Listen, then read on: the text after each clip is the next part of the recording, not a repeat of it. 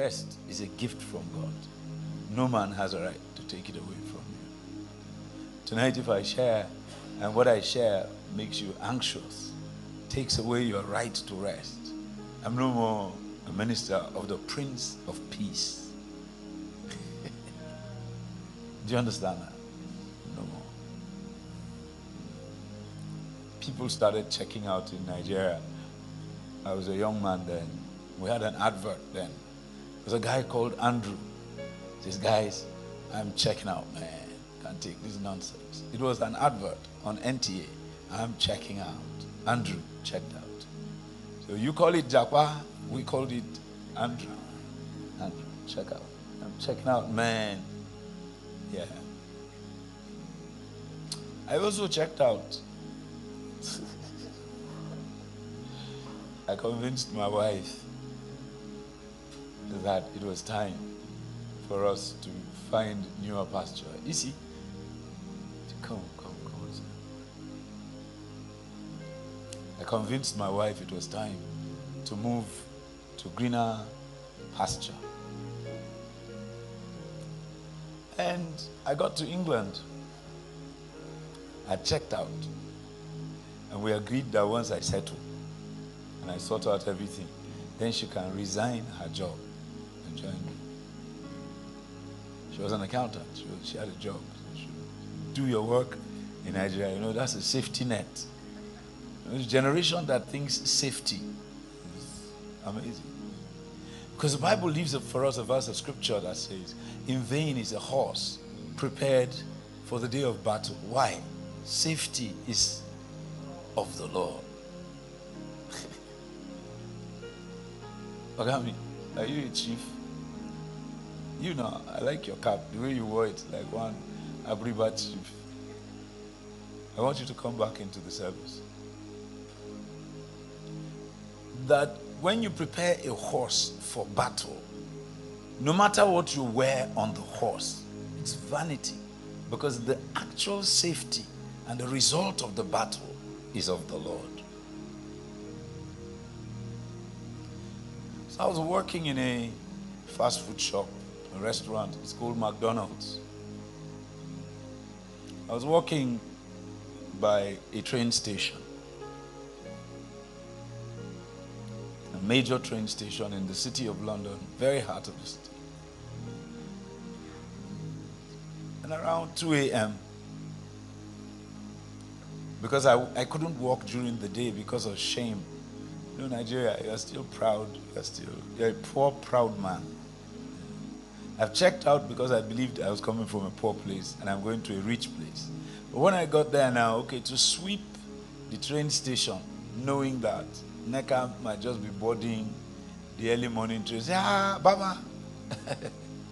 So I couldn't work during the day. So I found a night job. And I was a chemist. Our job was to wash the milkshake machine. It takes chemistry to do it. I became a scientist. What I hated in secondary school, chemistry, mathematics, I was now doing it by force. Because they were tiny needles. If you don't put them in place properly and they, you just destroy the machine. And I was living in a country where the people eat. 5 a.m. they are by the door in a queue, ready for breakfast. Not to come in for you to start cooking it, but to buy cooked breakfast. They work all night. It's not the same culture like here, Here we sleep. People work from 7:30 to 3:30 and enjoy from 3:30 till the next 7. We just have fun. So I didn't know what I was leaving and where I was going to and what I was embracing.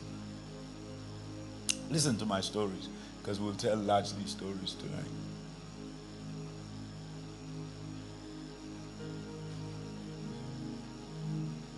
And my manager was an 18-year-old little Jamaican British girl. Can you imagine? I have a degree. She didn't go to secondary school. But because she's British, and I don't have any papers, I was mopping the floor I had cleaned that floor in my eyes. You can pour rice and beans with meat and eat it on that floor. And the girl came, started cursing me. What the F do you think you are doing? What the freaking F do you think? You silly, nasty what? And she was dropping her cigar ash on the floor that I had mopped. I was at least twice her age. From the ground, when I looked at her, I thought of giving her a backhand and how it will carry her up, suspend her for a few minutes, then drop her down. You know those kind of slaps that your mother used to give? My mother was wicked. She will give you one slap like this, but what you will hear is tawai. Do you have mothers like mine? My mother was wicked. I told her she's in heaven now, and I told her every day I preach, I must disgrace you. That's the only way to get back at her. My mother was tall and big. If she stands by the door, darkness falls inside the room. So, because I was tricky, when I've done something wrong, I avoid being sent to the room because she can block the door and lock it. So, and my mother was cunning, like a witch. She would say to me, my baby, I said, she said, come on, go and buy me Maggie. I will go and buy it, uncle. Go and buy me salt. In my mind, that means she has forgiven and forgotten. She would say, come, bring your hand. And she would tap the soup spoon and say, lick it. Is the salt okay? I say, no. She would say, okay, add. You are the one who knows the quantity because you are my taster. Then she told me, go and fetch me water from inside for me to add to the water. Then when I enter the room, I remember, you shouldn't be here alone. And I just see a pillar of darkness. She's already by the door. That's when you see me on my knees. I repent. She said, no. You don't know the meaning of the word repent. She said to repent, you did it on Monday. You stole it on Tuesday. On Wednesday, you still stole me. Today again, you have still stolen. No, when you repent, you will make a U-turn and begin to go in the opposite direction of where you used to go. So, Chris, when they came to preach to me in church, it wasn't difficult for me to understand repentance. It's not what they taught, it's what my mother has been saying. You can't be a thief on Sunday, thief on Monday, thief on Tuesday, and say you are repenting. No. Repentance is if you are going to Aja, you make a U-turn and begin to go back exactly the same way you came, the opposite direction. So for me, I had a clear picture of what repentance meant. And I was here and this girl was cussing me. And I couldn't do anything because I didn't have papers. I had checked out. I believed that this economy was finished. I believed that there was no recovery. I believed there was no good thing coming out of this place. And this was 1989. And then she walked out and the Lord said, oh yeah, clean the cigar ash. Man of God, I cleaned the cigar ash and couldn't complain. And then the Lord said, what do you want to say? I said, did you just see what our girl did? And you told me to clean the ash after her. Cigar where no smoke. And the Lord said, why are you angry? I said, I had a better lot in Nigeria before coming here. She cannot even be my messenger, to be honest, where I was. And the Lord said, but who sent you? You came now. So I said, yes, I was checking out. It's a trend. Everybody's checking out in Nigeria. And the Lord said, come out. I want to talk to you. Then I got up and I went out. And when I got outside, I cannot forget how the sky looked. See, I'm here now. I can see almost every hue of light that we have in place. That day, the sky was looking orange. And the song I heard was what we used to sing in the Boy Scouts. London's burning, London's burning. Do you understand that? There was a London fire. And so that song was sung. And then Boy Scouts used to sing it. You know, when we do bonfires, we sing London is burning. I was too sure there was a fire all over London. And I said, I've warned these people, some of those buildings are made of wood. And one day, fire will all burn this place down. But it wasn't London burning. And I thought, okay, it was the electric lamps. It wasn't. There was a glow in the sky.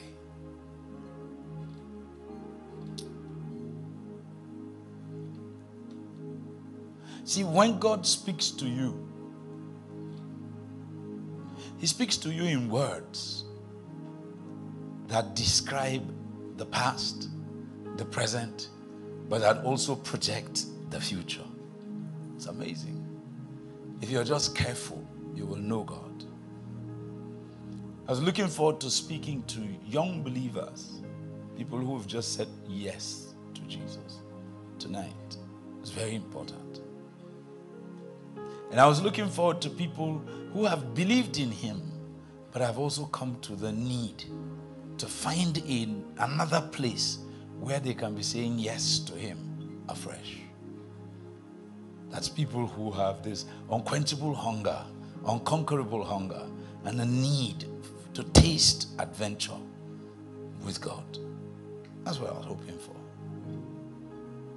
And while we're coming, I said to Vicky, when you say, I wish this would happen, or I hope that would happen, what you're actually saying is, I have a burden, the burden of the Lord.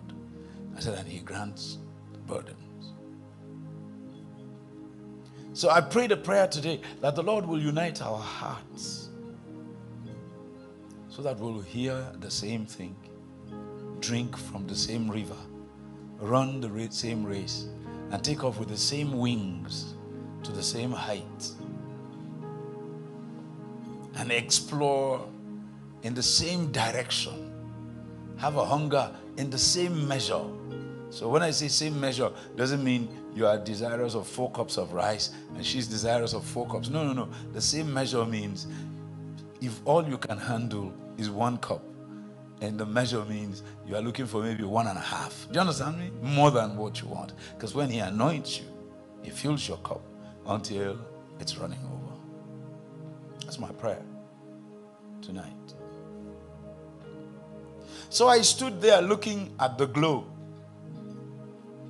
And He said to me, what are you doing in this land? So I answered Him, you know, Nigeria is going to bits, shattering. Any moment from now. 1989. I just got married in December. And this was January, and I took off. Then He let me be there for some months before He came that night. And He said, what are you doing here? And I said to him, because of the obvious impending disintegration of Nigeria and the dereliction of her economy and systems, I blew grammar for him. And he listened to me. I said, so I took off here, and me and my wife have agreed so that he will know that there is agreement. He's the one teaching me the things I'm using against him. He said, every time you agree, that's what's called marriage. What's your name, sir? Huh? I can't hear you now. You can't call it louder than that. Eh? Again? Cheta. That one on your face, your t-shirt. Oh, but you sounded like Chetsa. So I was wondering, what are you saying? So if your wife is here now, how will she hear you and know you are the one when you can't even call your name out? Sit down. Listen to me. This is the second time I said listen to me.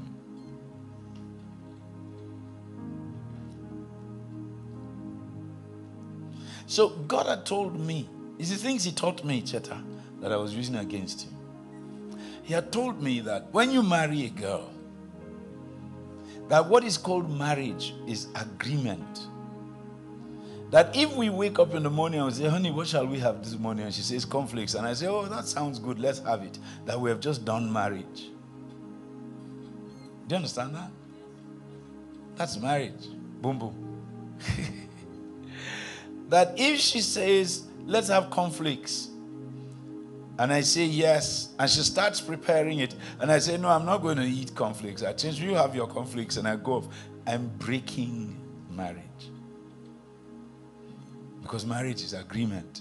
And in agreeing, we must go 50-50. I come 50% of the way, you come 50% of the way. So you leave your position, your hard position. I leave my hard position. And we agree that that middle course where we meet is marriage. Marriage is done, and the name of the Lord is glorified. Now this definition of marriage is true for friendships, because there is marital friendships.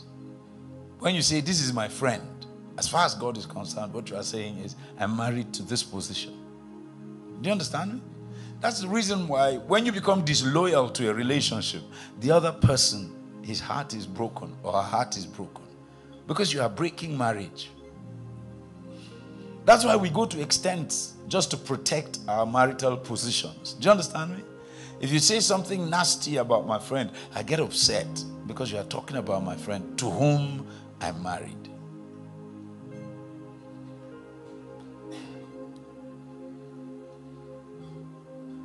So the Lord said to me, what are you doing here?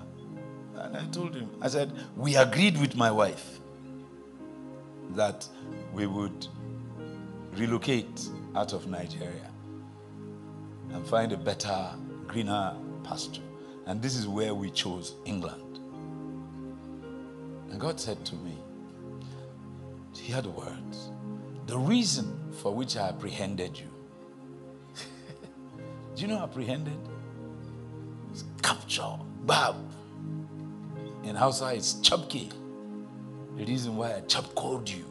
He said, it's not here. It's at home. Get up and get out, or I'll kill you. Now, why did God say to me, or I'll kill you? People are very religious. They don't think God can say, I will kill you. He said it to Moses. Do you get?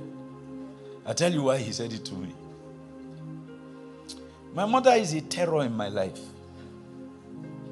You know how you put a magnet on your papers on your table so that the fan doesn't blow it away, yeah? You know that, yeah? You put a bottle or you put something carrying some weight so it keeps your papers from the wind blowing them away, isn't it? Now, that's how my mother has become in my life. So my mother drilled every discipline into me. That's why she's telling you her mother was her pastor. Do you understand that? Her first pastor. Very few people have x-rayed their lives like that. To be able to stand and tell you, this is where I started, this is where I entered, this is where I am now. And until you can say that, nothing exceptional is going to come out of you and of what you are doing. So my mother drilled so much and so many things inside my life. You know. My mother drilled a lot of things inside my life. And later I found out that these were scriptural things the poor Baptist woman was teaching. They were poor Baptist things. I mean, scriptural things. But she was doing them to the best of her ability. And the best of her ability included kicks, punches, and slaps. And it was necessary because I was a rascal. So monkey no dey born good. She knew what she gave birth to. So she had to beat the thing out. You know, most of the times parents want to beat you to line up with what they failed to line up with. Do you understand me? A father beats you because he sees himself and he wished that he had listened to those things when he was younger. So he's actually sparing you his shame and giving you a game that will make you excel beyond where he got to. And we're always upset. One day my junior brother said to my mother, don't be talking to me anyhow. I'm 16. And she said, oh, Thank God you are 16. Me, I stopped growing. Do you understand me? You know, when we look at ourselves and you are 18, 20, what do you tell the truth? Do you think your mother grew? You don't know. That's why our mothers and fathers die suddenly on us. Because when our mothers are dying, we don't even notice. We're still telling her, Mommy, didn't you cook anything? And it is that labor that's killing her. Do you understand me? And she's shielding it from you. She's shielding her slow process of dying because she's insisting to do exactly what you want. You're always her baby. Do you get that? We sat with my father and a doctor, and the doctor checked my father, checked his BP, checked it. My father, meticulous headmaster. He would wear long socks to his knees and put his biros there. Do you understand me? Red and black. He would cut his hair and do a parting there. He wore brogues, English brogues, solid shoes. One of the few to own a bicycle in the community. He would ride the bicycle from my village to Jos to go and teach. And children will gather on the road from community to community, hailing them as they are passing with their bicycles. They put little pins on the wheels so that when the bicycle is moving, the flags made of leather are flapping through the rim. And you hear tut, tut, tut, tut, tut. And we thought, my, that's our father's bicycle.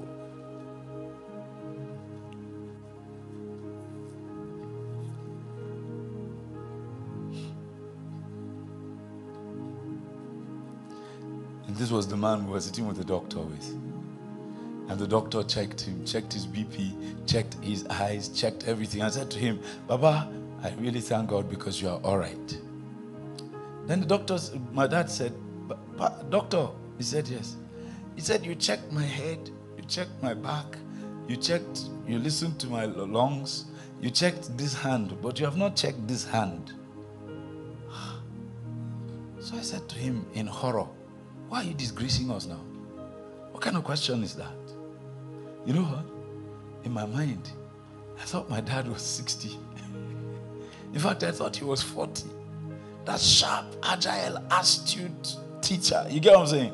Very spot on.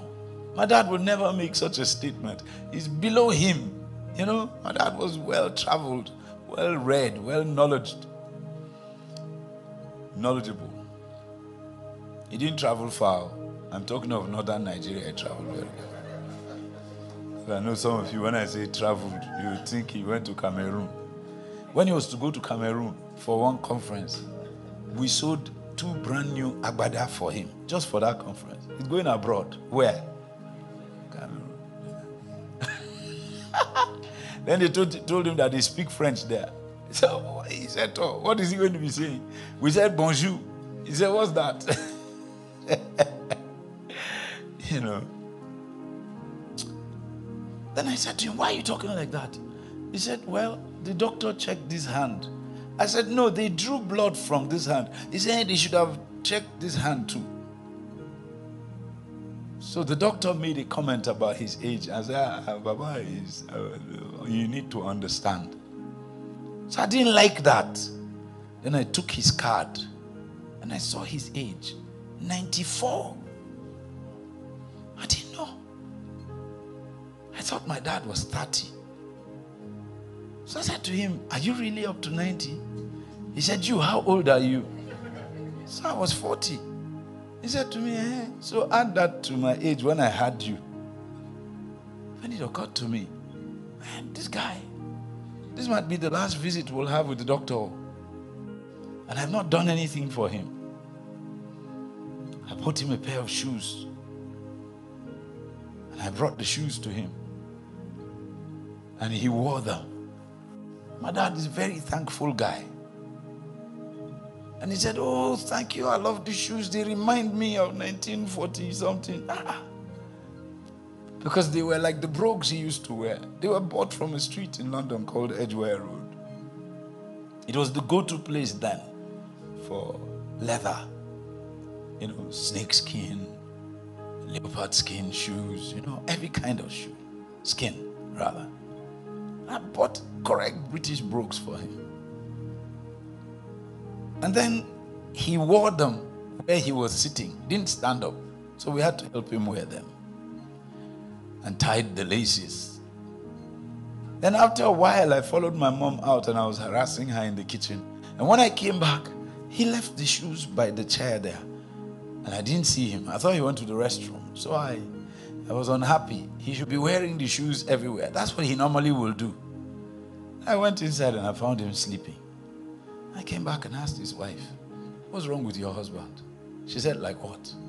I said, the shoes I bought for him, doesn't he like them? She said, he loves, did you hear he was celebrating you, his son and everything? I said, but he left them by the chair and went inside. She said, go inside and ask him now. You are his paddy. Ask him why. If he doesn't like it, you'll know why now. Then you can change it. So I went inside and I said, Mr. G. He said, yeah. I said, what are you doing? He said he just felt like sleeping and resting a little, so he can get up and gist with me some more.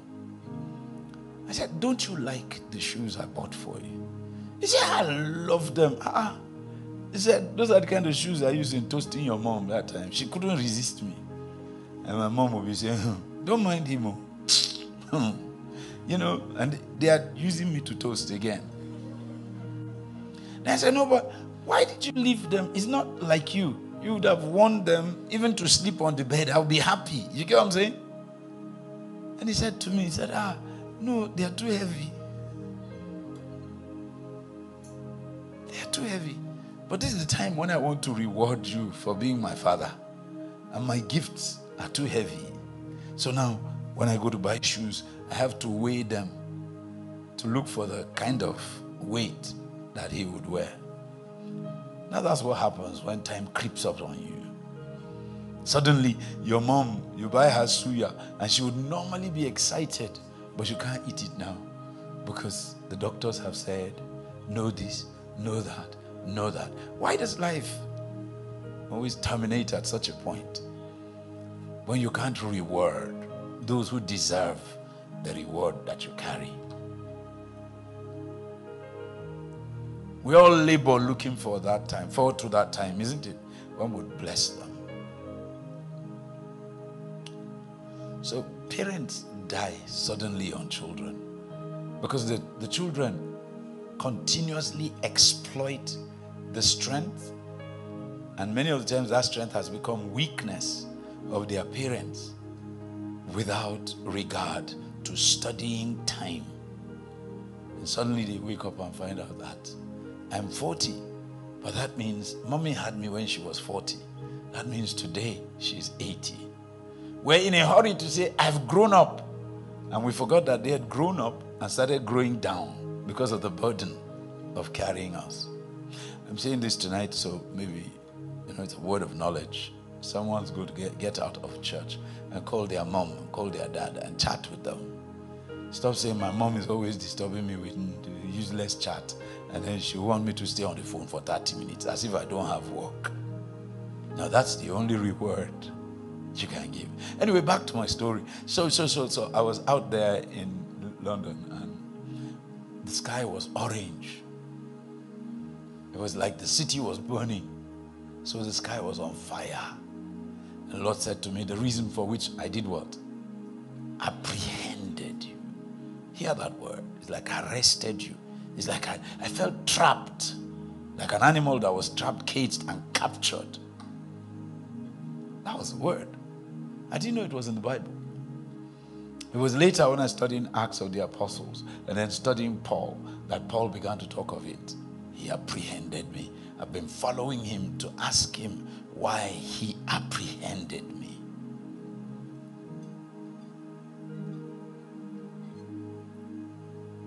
And that suddenly made me feel trapped. For indeed you are trapped when Jesus captures you. It's a trap. You want to do your things. But then you realize that although he saved you from sin, redeemed your life from destruction, took you from the miry clay and put your feet upon the rock to stay, whatever the poetry is, you suddenly realize that you were set free to become a slave to this new form of freedom. That's the meaning of the word Jesus. unhindered. And you struggle with it. And he breaks you through a process of slow attrition, slowly scraping your rights until he leaves you without a right. And all you want to do is willingly serve, talk, magnify, decorate, celebrate his majesty. So many of us, I'm in your place today, I'm in your place tonight, first-time believers who are just coming into this thing. And you found this place, and a fountain is flowing. But that fountain, the moment it hits the borders of the door, wherever we use as a meeting place, its intention is to find new pathways by which it will flow, because it intends to go around the entire earth. The original river in Eden, we don't know its name, but the streams that broke out, we know their names. The Euphrates, Hiddekel, just like a family. A man may stand and he will not be known, but then very soon you hear his name on the radio, on the television. Usain Bolt, Usain Bolt, Usain Bolt. Is Usain Bolt. It's Hussein that is running the race, but the name is Hussein and who? Bolt. It's only later when the story is told that you find Bolt, a Jamaican. Do you understand me? Sitting down, already tired with age, but he's the one that raised that boy. So wherever the boy takes the flags of Jamaica to, he advertises Jamaica, advertises Mr. Bolt. Are you following me? But he's the one doing the exercises. He's the one suffering the injuries. It is his muscles that are tearing. It is his bones that are breaking when he overstresses himself in exercise, preparatory to breaking the world record. But he's called who? Usain Bolt. So the victory of the kingdom is her sons. Do you understand me? Wherever your name goes, the kingdom follows. That's the plan. Do you get that? Barack Obama. But he's not Obama. Obama is a Kenyan. Do you understand me? Obama named him Barack. Obama brought him to America and put him in the system. Of course, we all know the journey for illegal migrants. There's something crooked at the beginning, but the system ends up swallowing you. And then Barack one day becomes president of America. But he cannot be called without the mention of Obama. How Obama ended, where he died, where he's buried is no more important. Except if Barack goes there to celebrate his dad, the whole world's attention will be there. That's what Jesus Unhindered is.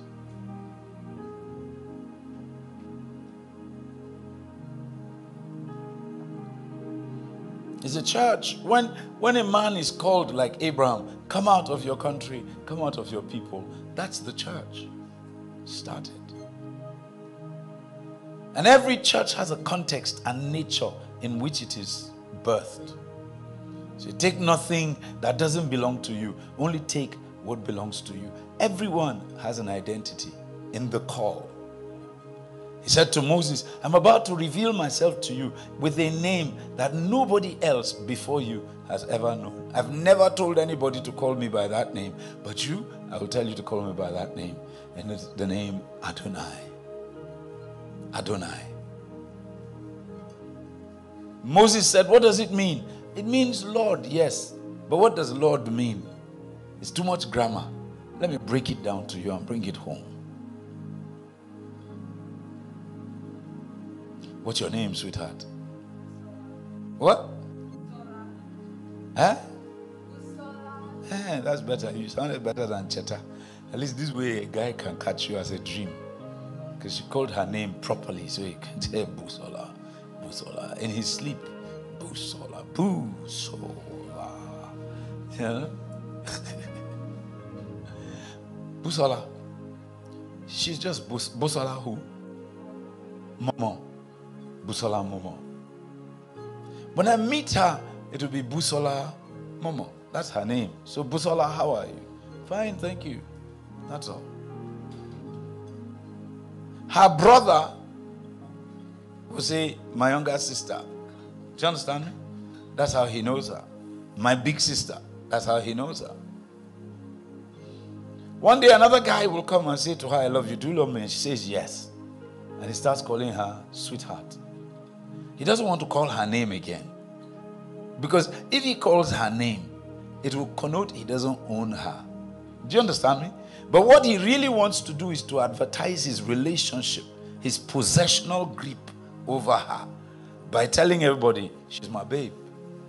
They say, who is your babe? He says, Busola. The brother will say, Busola ke. Do you understand me? Because she's close to him in a different way and he takes her for granted. But this new guy is a suitor. What he's seeing is children, seeing a solid home, a fortified identity into the future. So he's calling her babe, my darling, my sweetheart. That's the meaning of the word Lord. They say, who is that? He says, my father. But if he's really your father, what do you call him? Daddy. Dad. My daughter has a code. I believe she inherited juju from her grandmother. Because anything my daughter wants, she gets it from me. And how does she get it? PI. The way she calls me.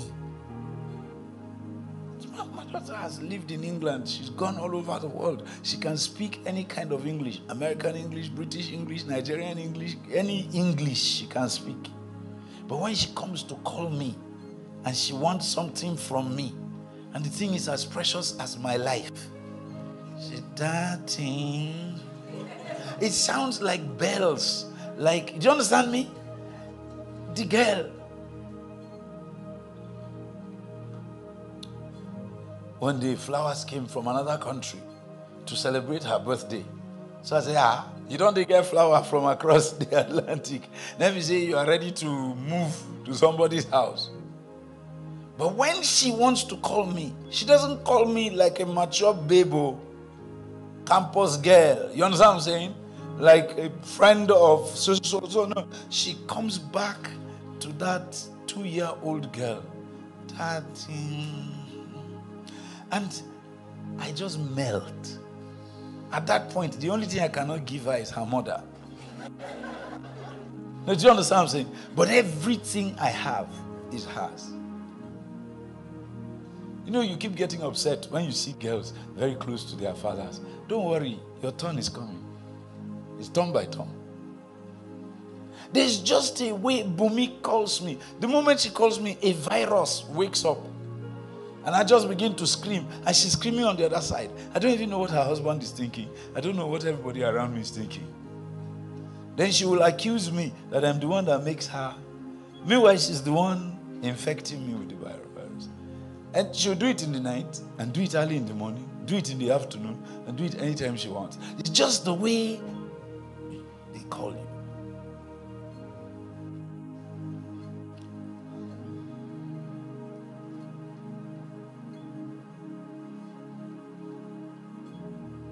So call.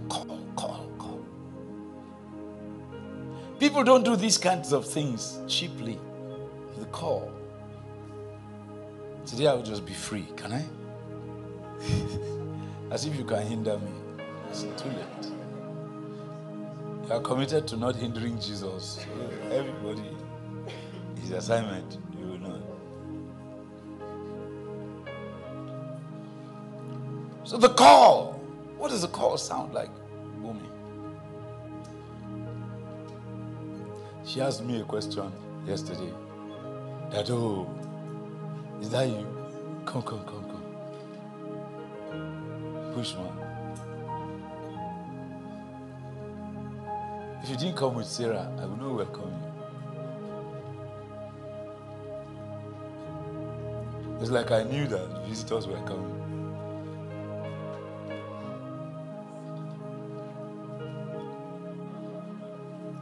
So, what is the call? These kinds of assignments, they're not cheap. It's a call. And I'm telling you my own call. I stood there, and he said, the purpose for which I called you is not, I apprehended you, is not here, is at home. Get up and get back home or I'll kill you. Now listen, why did he use those words? Is God a killer? It's your business. Oh. Me, I know he's a killer. You know why? It is the language my mother used to use. I'm not the kind of person that reasons. I don't know, I hear people teaching in your generation, don't beat your children, speak to them. If you beat them, you subject their reason. Speak to them so that they can become reasonable and can go, hey, me, you want to speak to me? When my mother says, drop that thing, I will just be looking at her, like, who are you talking to? Until she carries pistol, what she's using to pound the arm. When she leaves, drop it or I'll kill you. Then I will look at the pistol.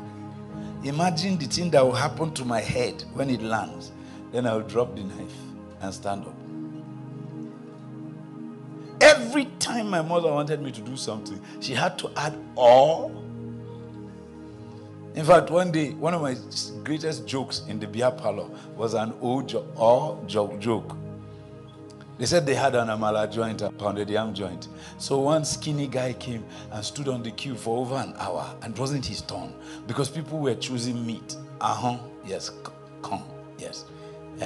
Eti, con, yes. Ese babankano, meji, yeah. Okan, yes. You know, my mother, how did you hear that I'm in town? Buki, sit down. I love you. Did you get that? So the boy was standing on the queue. And he got tired. And then one hefty guy, bully, walked in, sat down on a table, cleared the plates that were there, and just arranged a space for him. He said, Ambrose.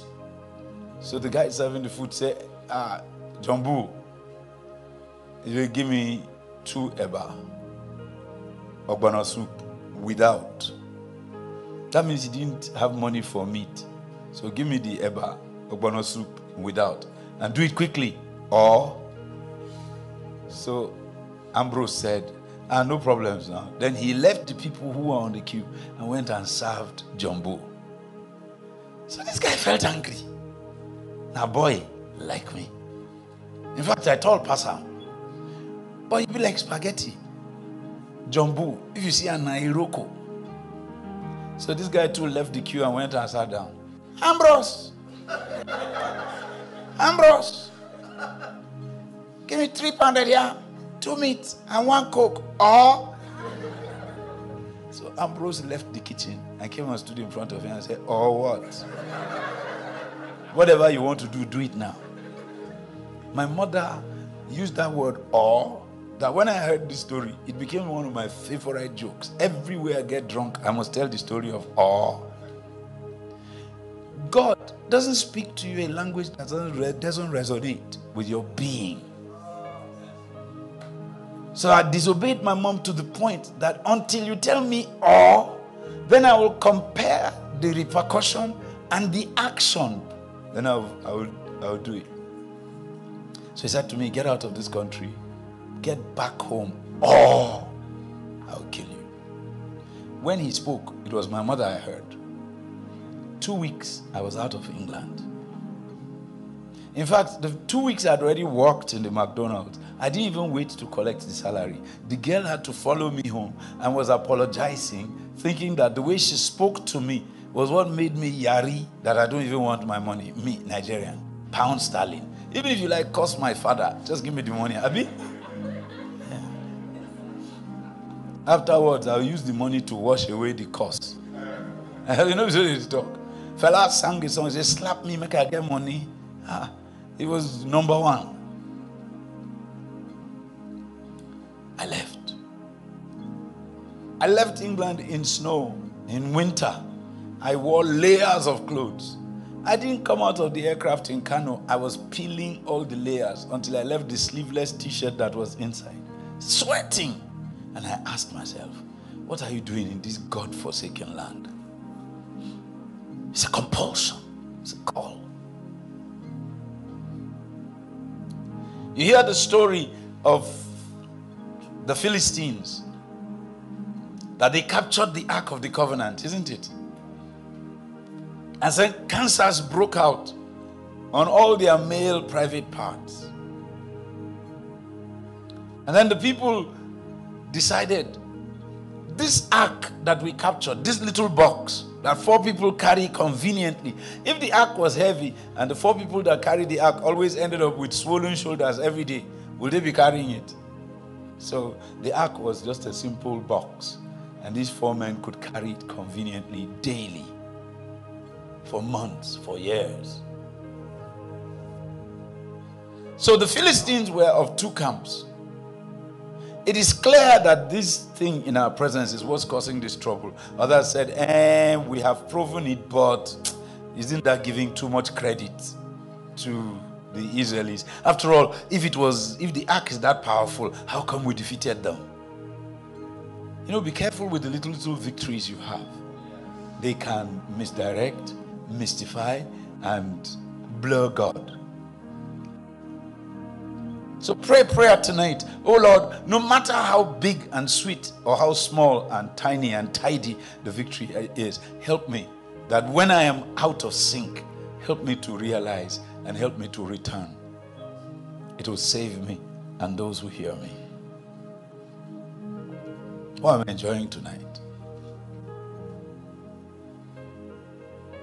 So I returned. And the first Christians that met me said to me, why are you back? When are you going back? I said, no, this is what the Lord told me. And they turned around and told themselves, this guy is mad. God cannot take you to the land flowing with milk and honey and ask you to return to the land of thorns and thistles and briars. Really? Really? God doesn't want his children to grow amongst thorns? Have you read the Bible? What is the highest prophecy in the Bible? Speaking to his son, a root, tender shoot, out of where? Dry ground. And when we looked at him, we didn't esteem him to have anything. We esteemed him as rubbish. The reason is because the challenges were too hard for him to overcome. Every challenge Jesus faced was too hard for him to overcome. One day the Lord had to take me to a farm. I found it. And there were tender shoots of little corns, just like an inch and a half. Lord said, check them. So I checked them. They were all standing, tender shoots, green. They all had one character, PI. At the base where they entered the ground, they had cracked the ground into like 4 or 5 little streams. Do you understand me? But if you push them with your finger, they'll break. As tender as they were, they caused an earthquake. Because that's an earthquake. Whether you agree with it or not, every time a shoot comes out, it cracks the earth. It forces its way out. But when you look at it, it's at its tenderest. That's why he advises you, do not despise the days of small beginnings. God never does anything big. Starts it small. The moment you start things big, the only way they need to go is back down. Because there is no room to grow. See, growth must be earned.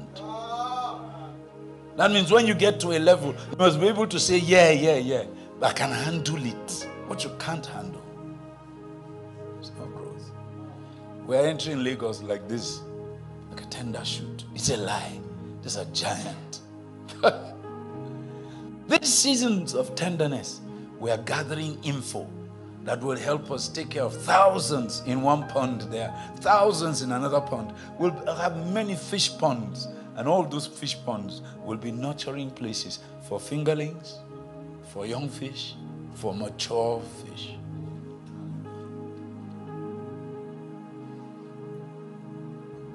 Jephthah, is that you? Oh my God. I told you, it's church.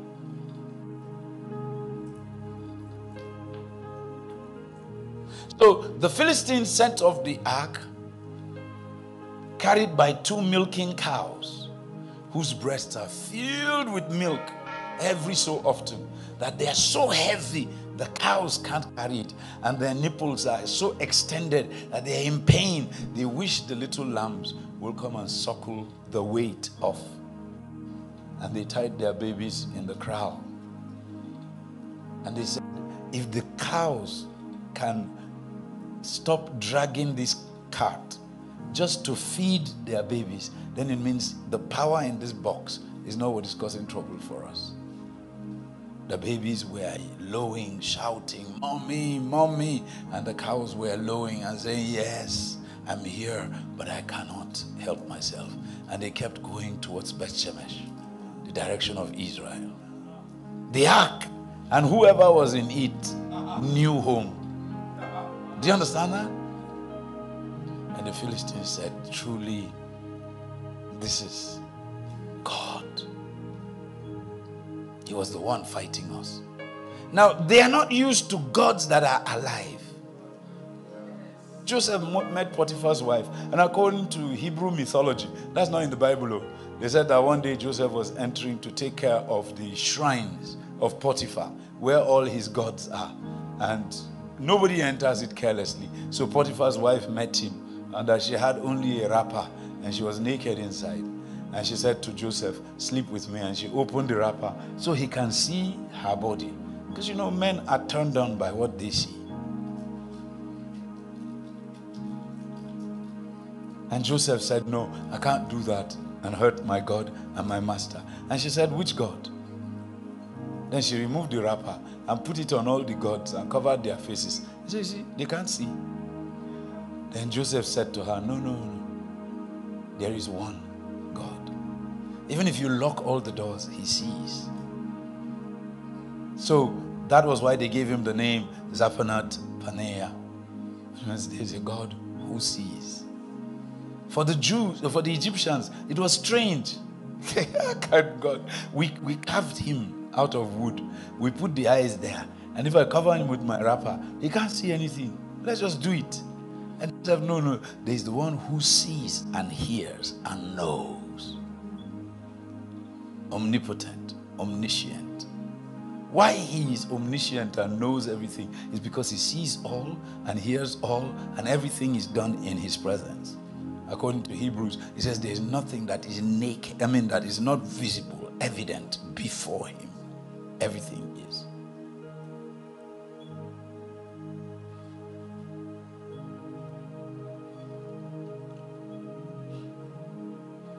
So for them, this was a discovery.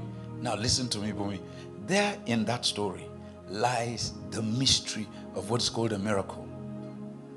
All of us like to go to places where miracles happen. But miracles don't happen to show God's power. God doesn't need to show his power. He doesn't need it. Before you were created, he had defeated all his enemies. There is no enemy left to fight him. So God has no ego problem. Oh Lord, heal some blind eyes tonight, that we may know that you are God. Don't know. I'm telling you. Do you understand me? They say God is good. Receive him. You say, no, I don't. See, as you die, you'll be standing in front of him. Say, I'm sorry, sir. I wasted the life you gave me. I used to wake up in the morning, and instead of doing this, you will tell him everything you did because he owns it. Do you know that the breath that is on the inside of you, whether you are a believer or not, is God's breath? No, that scared me when I found out. Because you know what that implies? In adultery, in stealing, in lying, you are sinning together with God. Because he gave himself to you. That was scary.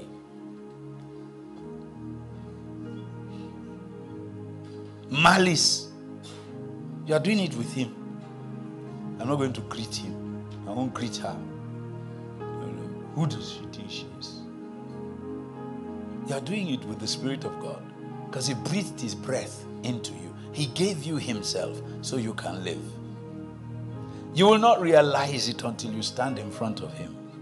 and every man will stand before God, and every eye will see your period with God. That will be your greatest day of glory, even if it is glorious shame. Because every eye will see you when you stand before God, and He's going to say to you, get thee behind, get away from me, you wicked and unfaithful servant. Or He will say to you, enter into my rest, my dear son, my dear daughter. It will be in front of everybody, both the dead, the living, and the yet unborn, because they all are in Him.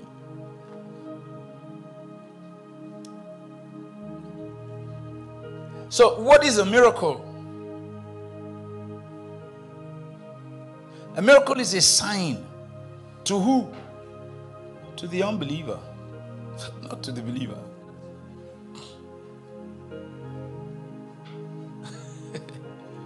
The gifts of the Spirit, what are they? Sign gifts to who? To the world, dark world. Everybody breathe in now. Breathe out. You are healed.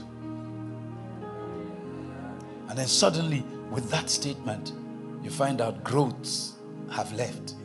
You don't know how they left. You didn't feel any pain. You didn't struggle to birth them, but they left. But you know the authority upon which I said you should breathe in? Because the very atmosphere is filled with His presence. When the Holy Ghost came on the day of Pentecost, He never went back. He remained the atmosphere of this world. So we can safely say now is the kingdoms of this world become the kingdoms of our God and of His Christ. And we together with Him shall reign. He's a reigning king. He doesn't need to prove anything. In fact, some of the most powerful messages you will hear will come from invalids or disabled people. There's people who are lame or blind. When they share profound truths, it will arrest you who is whole. And you stand thinking, my God, how did this person get there in this condition?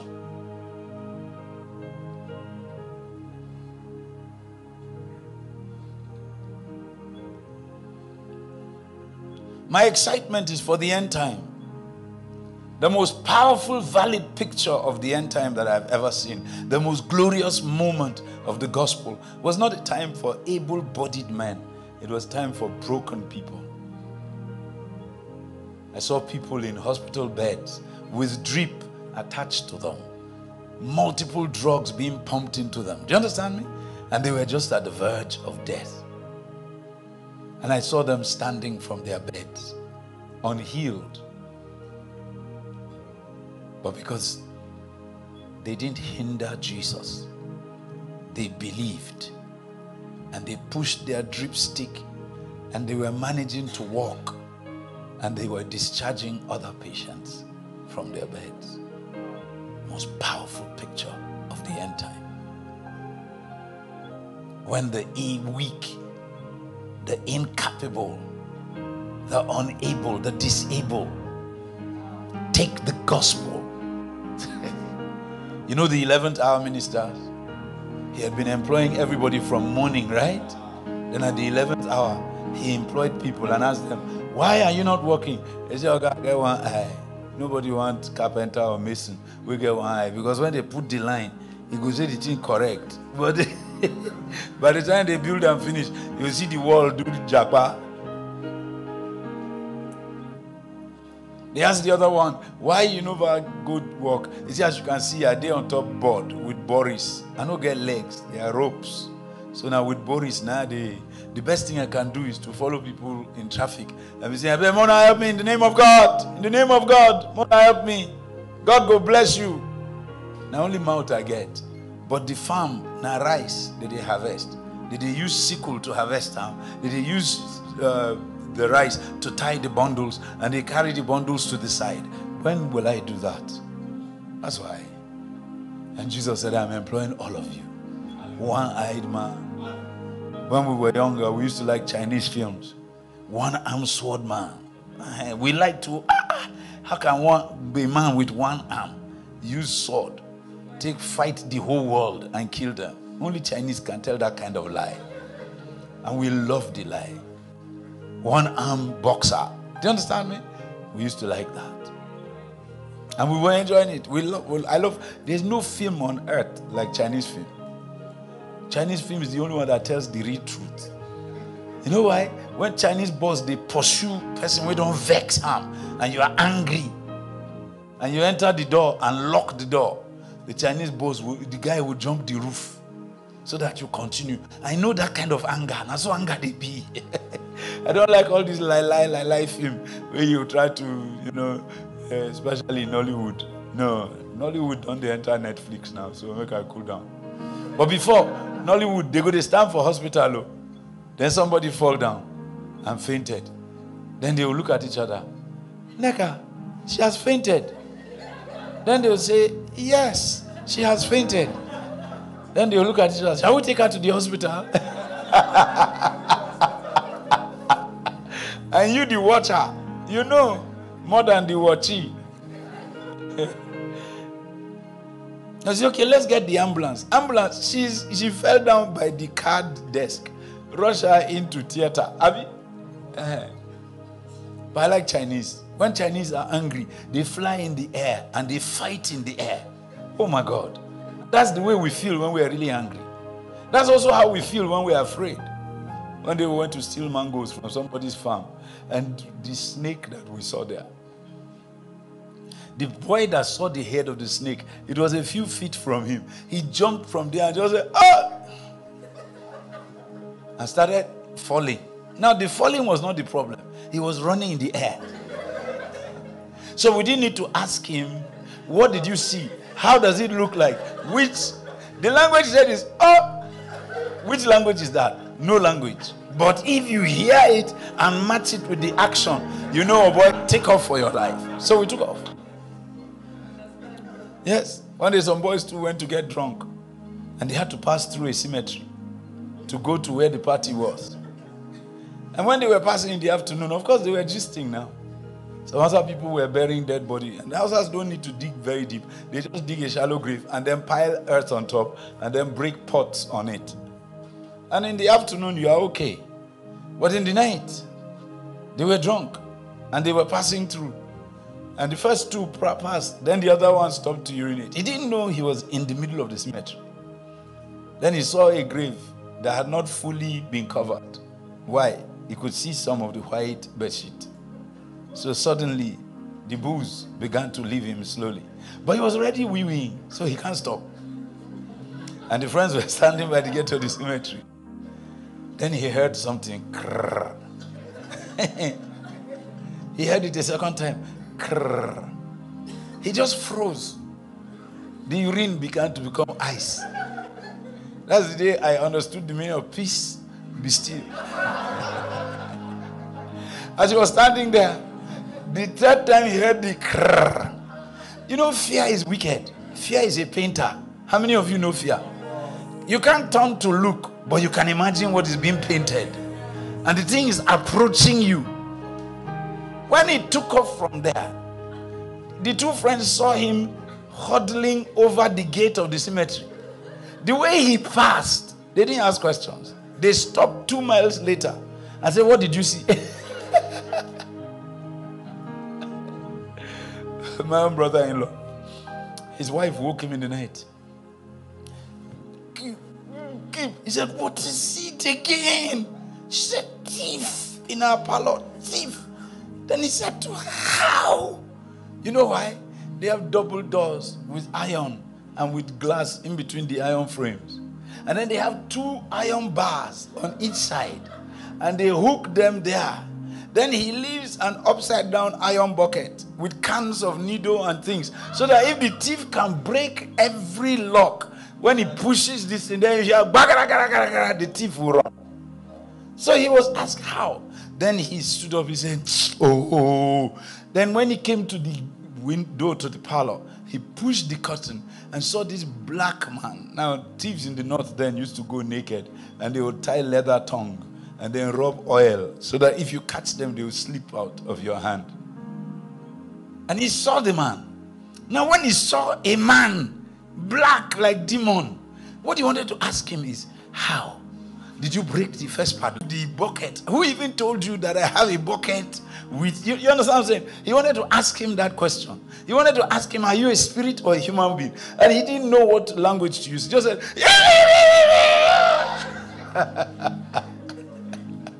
and the thief took off. It was fear. Then the wife finally, everything settled. The wife said, which language? That was her problem. He just said, yeah! He didn't know what sound was coming. That's how fear is. Fear paints pictures.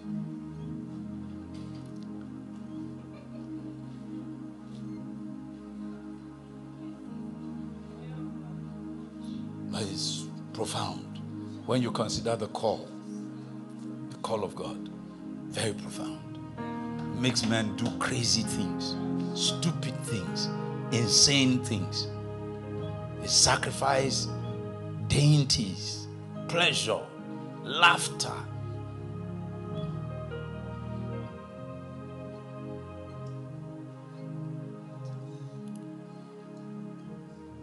Every promise of God remains an illusion, a dream, until somebody decides to say yes. Then it becomes real. So what is a miracle in the eyes of God? It's actually not the tampering with natural systems and structures and shapes. Do you understand me? That's not what a miracle is, Chintok. A miracle can only be defined by its purpose. And what's the purpose of a miracle? To reveal the pathways of God. There's no miracle Jesus did to show off. He didn't need to. He didn't need to prove that he can supply. So, oh God, prove that you are God, the God of provision, by giving me dinner now. A mother will give you dinner whether there's any examiner to record the proof of her love for you or not. She will do compassion. It's in her place too. Destroy my enemies so that it will be known. How will it be known that you are my God? Make a distinction between me and the world. No, that's not how he distinguishes himself between you and the world. See what he did. What's your name, sweetheart? With the glasses. Huh? And she's ready to marry. And she called her names fully, so that in case you catch the vision, you can just know the full names. You know her name and the man you are going to pay. Those are the kind of girls I like. So my daughter should bring the kind of husband you bring home. He should come with the dowry ready. He knows the receiver and he knows the goods he's collecting. You can't marry my daughter. You must build a house for me in Lagos, Abuja. Then you buy a house for me. See, Cheta is telling himself, boy, even if your daughter fine like gold, I know they marry him. Cowboy, you don't go see from me. But you see, when Jesus fed the 5,000, do you know what happened there? Jesus didn't break the bread into 5,000 plates and gave them. He just broke the initial, gave to Neka, gave to Vicky, gave to Bumi, gave to Busola, and said, keep on doing what I did. So they were the ones that kept breaking, and the bread and the sandwich multiplied in their hands. So when the miracle finished, by that time they were walking like they have put them on a hanger. No, they were thinking, oh, well, we to get more power. Blessing, we just underestimate ourselves. Do you understand me? They were still thinking like that when they entered the boat to cross to the other side. And they were wondering how. Okay, so if this thing did, why we never eat them before? Why we never fit do like this before in our houses? Are you following me? They were still thinking like that when Jesus came walking on the water. And there was a storm. Now they've just broken bread and seen it multiply. 5,000 men, apart from women and children, ate and were satisfied, and left 12 baskets of fragments. But they are now in the boat, straight out of that great victory. And then the boat, the water is boisterous. The boat is sinking, and they are frightened. Then they see a man coming, and they say it is him. And others say it is not him. And others say it is him. And they begin to scream. It's a ghost. Hey, Mami Water, how can you be in water and you are dying? And then Mami Water again, they inside the water. They said some people went to Delta State to go and do ministry, and then they were crossing the river. Super power, Jesus power, super. That's how somebody said, Mami, what? Because inside church we will sing the Mami water power, powerless power. When he said the Mami what, the song died there. The worship ended. Because they are now in the habitat of Mami water. So no sing and too much before. That's how most of us think that God can be equated with demons. Because we don't understand basic things. God is the person who has beaten all his enemies. All before you came. So there is nothing left for him to challenge. Nothing. If you see him, you see the word R-E-S-T. Rest. If you see him.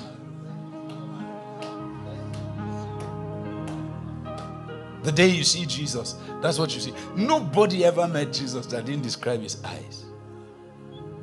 Eyes like flames of fire. Alive, living flames.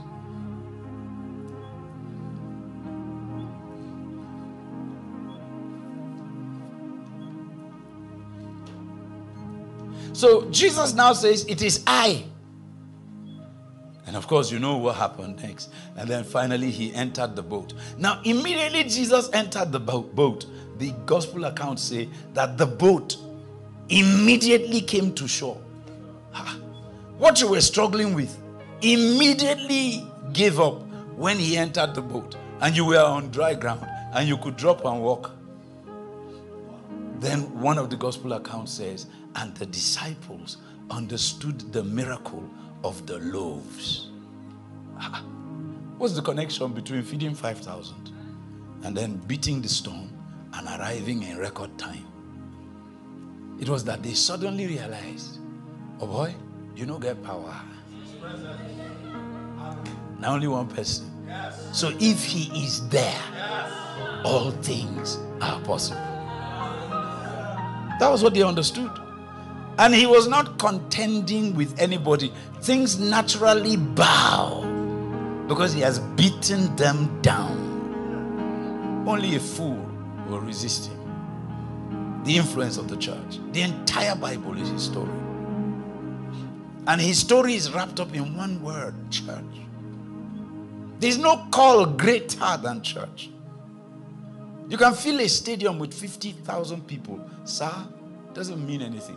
And now in missiology, we also understand that when people say, I made a confession of faith, it doesn't mean they have changed. So we make the distinction between a profession of faith. Do you understand me? And then you are agreeing to walk with him. We make a distinction. One great evangelist used to gather whole cities to come and hear him. And it was known that every time he finished his crusades and left, it's like 85 or 90% of the people who made the decisions returned. You know, one day I watched Reinhard Bonnke in Calabar. Another time I watched him in Ibadan. And the last time was when he came to say goodbye to the world. And he did it from Lagos here. In my church in Kaduna, we set up screens and we followed that service every day. After every crusade, I look at the churches on Sunday. When you hear that 400,000 people made commitments for God in one crusade, they use satellite imaging to count the hands. I expected that every church will have pandemonium. That the church down the road there that has 50 members, that 500 will come at least. I expected that the big churches will announce that instead of 50,000 in our 50,000 seater auditorium, we had 500,000 people show up. It never happens. So I wonder, how do people make decisions and don't follow up on it? On the other end, there was this other man who was equally an evangelist. Didn't have the same crowds, but it was estimated that 80% of the people who make decisions in his meetings, they continue to serve God for the rest of their life. It's just the content of the ministrations that they were receiving. The emphasis they both put. I made up my mind that if you hear me, you don't have to hear me twice. I was a singer, but that was the decision I made. When you hear me, you don't have to hear me twice. So when you hear me, catch a song. I just want to make Jesus proud. And I just want to make Jesus proud. See, I'll stop at nothing, but I'll rather lay down everything, if only it will make Jesus proud. You can't sing it without disturbing the shrines. It's not possible. Every fake altar of rest must get up. Who is that? Because you are disturbing me. I just want to make Jesus proud. And I just want to make Jesus proud. And you see, for this, I'll stop at nothing, but I'll rather lay down my everything, if only it will make Jesus proud. I'll make you proud of me. I'll make you proud of me. Hey, hey, hey. I'll stop at nothing, but I'll lay down everything. Tell me why. If only it will make Jesus proud. You can't sing that kind of song and say, come, Pastor Bumi, come and show me Jesus. I want to know Jesus. No. As you are singing it, you will see him. Because the song you are singing is one that parts curtains. It's like hands that are opening curtain so that you can see better.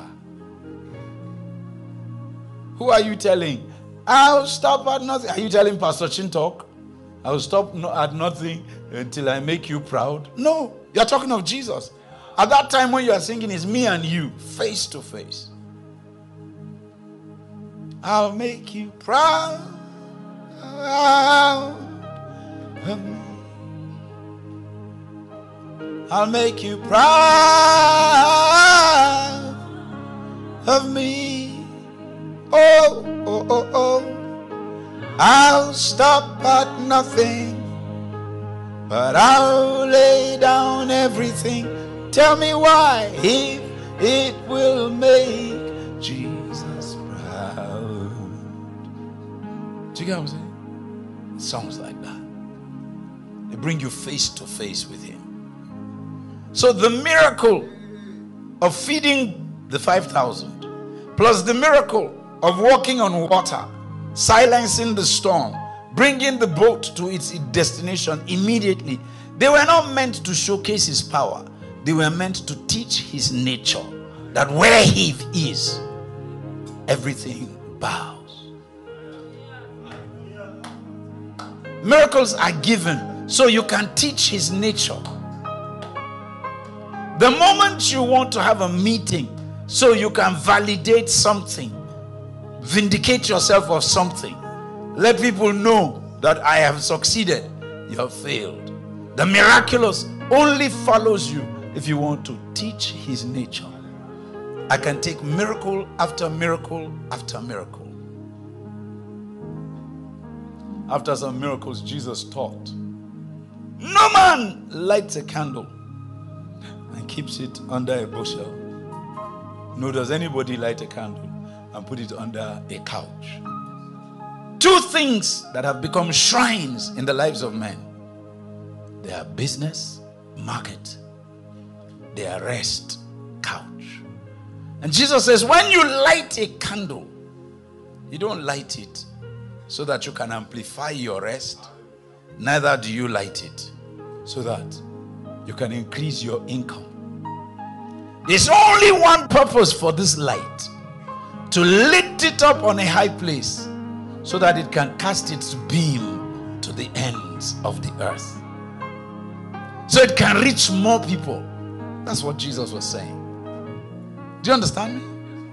That's why in his own life, he did not exemplify an improved rest or increase resources. With all the things that Jesus did, isn't it surprising that the temple could pay his disciple to betray him? If you pay me very well, someone has to pay me more than what you pay for me to be a traitor, isn't it? But 30 pieces of silver was the price for a slave. And the guy took it. Jesus didn't do any of those things to improve his couch. Yeah, it's a softer. All of them did plastic chair. Me, I get cushion. In fact, my own chair get wheel. If I want to move forward now, I go just roll forward. You know, you have to stand up and push. No, neither did he improve his accommodation. In fact, his accommodation was so well improved that on the cross, he told John, his favorite disciple, I beg, take care of my mom for me. Let her be your mother. That's the Messiah that we've been called to follow. There's no story of greener pasture. See, let me ask you, where's the direction of heaven? Is he up? They say we will go up to heaven. What about down? Waiting did there? Not heaven. What about right? Not heaven. What about left? Not heaven. You see dustbin, you say, kai, that cannot be heaven. But the dustbin with the smell. Have you ever been to the dustbin to poo as a little child? You see the mango where you chopped last week, where you dropped for there. When it shot out and became a tender shoot, how did it look? Sublimely beautiful. It didn't resemble the clutter around it. Some of the most beautiful things are in the dirtiest places. Stars shine from where? The dark night. And without the darkness, you will not see the beauty of a star. Have you ever entered a jewel shop? You see diamonds, they cannot be put on a white background because they don't look fine. You have to get black velvet. You drop a diamond there, it just stands out. It's like the black background, the dirty place is what showcases the best things that we have. They ask Kanu Nwankwo, how come you and them JJ and the rest, there's something classic about Nigerian footballers. You make the ball do things that nobody imagines. They ask Ronaldo, who is your star? He was pointing to Nigerian stars like JJ. Ronaldinho said JJ. Everybody. So how do you guys do it? Kanu said, well, you know, we used to play on the road without shoes. So because of that, you have to make the ball do something so that you can be able to break through. So you just feel like doing, you just do it, and then the ball just jumps over the person. And now you see it worked. And Ronaldinho, he actually captured JJ's moves and sat down and was studying them and did mathematical equation on them, on how to, you push your leg at angle 65, then lift the ball at that angle, then you match it with the other leg. And then, but the person that originally did it just thought it. He just felt like the ball will move like this if I do like that. And he did it. Natural. And from the trash of Africa. Sadio Mane said, they said, your phone is cracked. It's not even a special brand. He said, well, does he have business for that? He said, if they know where he came from. He doesn't need an iPhone 13, iPhone 19. Instead, he went and built a hospital. $4 million. for his village. State-of-the-art hospital. Drives a mini Morris. But he put electricity in all of the communities that are around. Tarred the road from the village to, from the state capital to his village. Do you understand me? Built them ultra-modern little markets.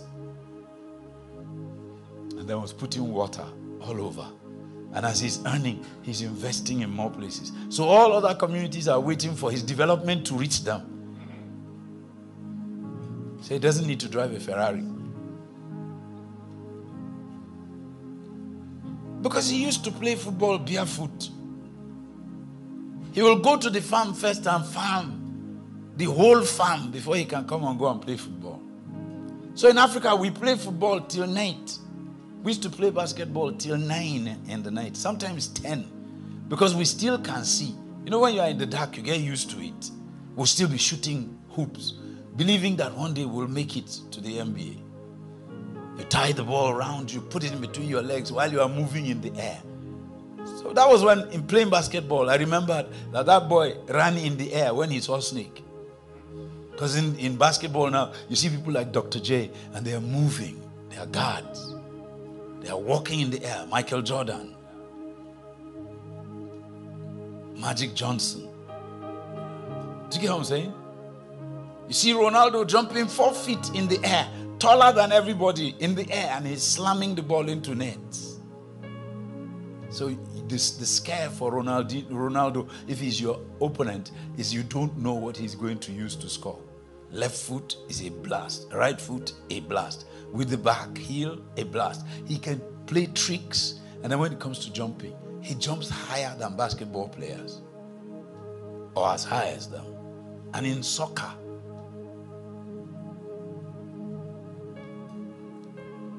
God does miracles just to showcase his nature. He's a teacher. There's no enemy to prove anything to. He's King of Kings and Lord of Lords. King of glory. He's the King of glory. And he's refined as pure as gold. He's the King of glory. King of glory. And he's refined as pure. And daughter of Zion, hear the word of the Lord tonight. You're being refined to be as pure as gold. Daughter of Zion, hear the word of the Lord tonight. You're being refined to be as pure as gold. Son of Zion, people of the living God, you're being refined to be as pure as gold. Son of Zion, and the people of the living God, you're being refined to be as pure as gold. Hallelujah, hallelujah, hallelujah. We will rejoice because we are refined as gold. Hallelujah, hallelujah, with everlasting hallelujahs. We will rejoice because we are refined as gold. On the mountaintop and down in the valley low, you're being refined to be as pure as gold. When the wind is blowing and everything stands still, you're being refined, pure as gold. See, no matter what happens, that's what happens with Jesus. Vicky, John saw him. He said his legs from his knees down were like pillars of brass, but not purified. It was like they were still being purified. He stays in a state of constant purification. You know what he does? Is the understanding, the knowledge. That's your greatest asset. The understanding of who God is your greatest asset. It's your greatest expression. The greatest miracle you can do is to know God. To know him. That I may know him. The power of his resurrection. The fellowship of his suffering. Being conformed to the glory of his new goodness in life. When you walk up on the mountain top, don't forget that you are being refined as gold. And when you descend down into deepest valleys, never lose sight that you are being refined as gold. When God gives you bread, reveal his nature. When the manna dries, reveal his nature. Dare to say something like, when you're on a hungry stomach, he's the only one that can compel attention in the midst of lack. His power is more powerful than lack. Let Satan know that even though I walk through the valley of the shadow of death, what? Fear is not my companion. No, you don't understand what he was doing there. What he was saying is, faith does not walk alone. Faith does not walk alone. You cannot say, well, I don't know why Bumi did what she did, and she knows that I love her, but if she doesn't love me anymore, I don't care. I don't care. And by God's grace, I will make it. I shall make it somehow. No, that's not faith. When faith is making it, faith doesn't acquire hissing, biting your teeth, shooting your lips as a companion. Faith in the midst of trouble makes a choice. And the choice he chooses for companions of faith is things like peace.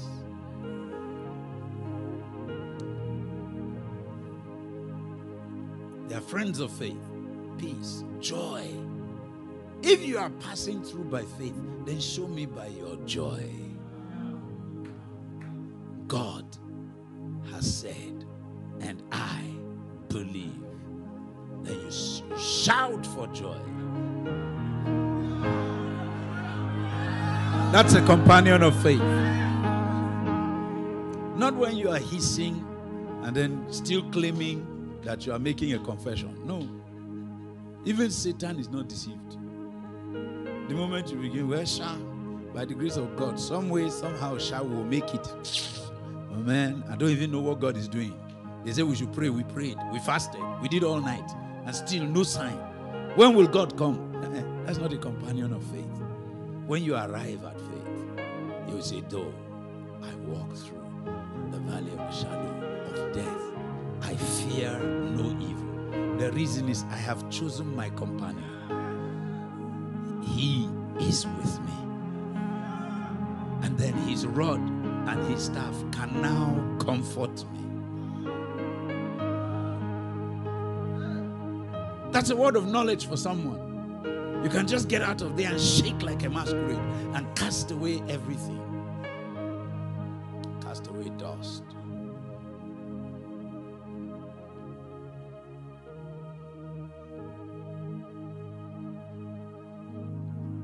I had somebody teaching yesterday about how we must all japa, because we must locate. For you to excel, you must change location. When you relocate and translocate, then you locate your dislocated location. And when you are in the right location, everything good will happen to you. Are you joking? Are you joking? Do you know how many children we have lost to the hardest drugs? As I speak, there's a girl. The husband has left. The father is a pastor like me, living in the same country. The drug law enforcement agencies called her and showed her their bank account. And she saw the hundreds of thousands of US dollars that entered and left. And then there's $100,000 that he's spending. And they told her they believe that that's his cut. So like $1 million passed through. What are we doing as a nation? We're hemorrhaging our life. Our youth is our life. Present, past, and future.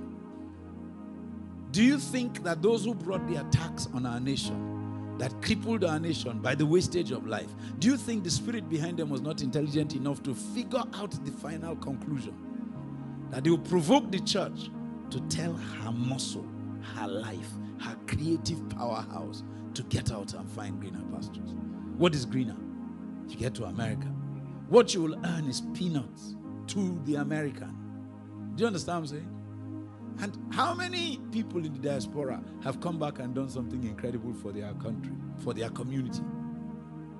When Apollo 11 was landing on the moon, Nigerian scientists were amongst the mathematicians calculating. They've been making millions since. They didn't come back to their village, just outside Omoa here. They didn't introduce solar technology here. We're hemorrhaging as a nation. The people prophesying you out of the nation did not tell you that they are the ones that hoisted the government that brought this nation to ruin. So people are not even thinking of repenting publicly to say, oh boy, we are sorry for misleading you people. But the authenticity of your prophecy now must be hinged on what you did and said before. You must either rescind it and say, I made a mistake, so now consider me a repentant prophet. In fact, those are some of the people that are coming to power. There are people who will say, I was part of the mess, but I'm here to fix it.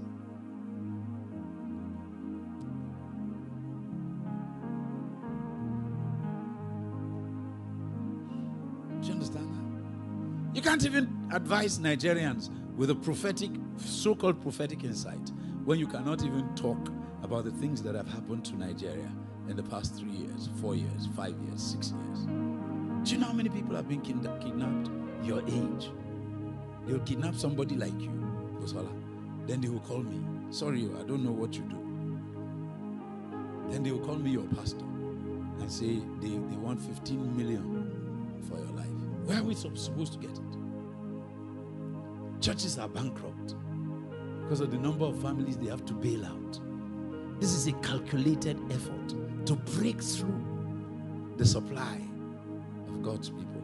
And there are Christians that are complicit. They are pagans.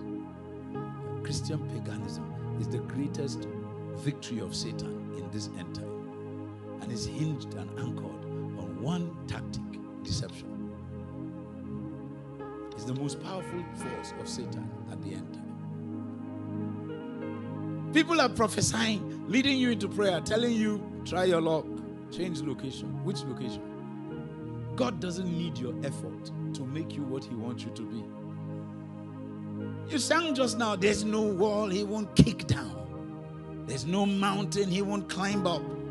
There's no shadow He won't light up. Is that true? Somebody even had the guts to say everybody who made any impact had to leave his land and go to another land and acquire a new technology. Are you all right? Are you for real? Which land did Gwamna go to come back to rule Nigeria? You can say Ezekiel went to America, yes. But go on, go. He was a nobody, so nobody that Ojukwu despised him. That's how the Civil War started. When anybody is teaching, stop and listen. If you don't hear him explaining the nature of Christ, that miracle is false. Other streams have to come out that would blaze the trail for life in the Spirit.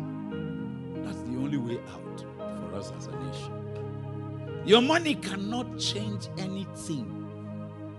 How much can you pay for your brother's soul?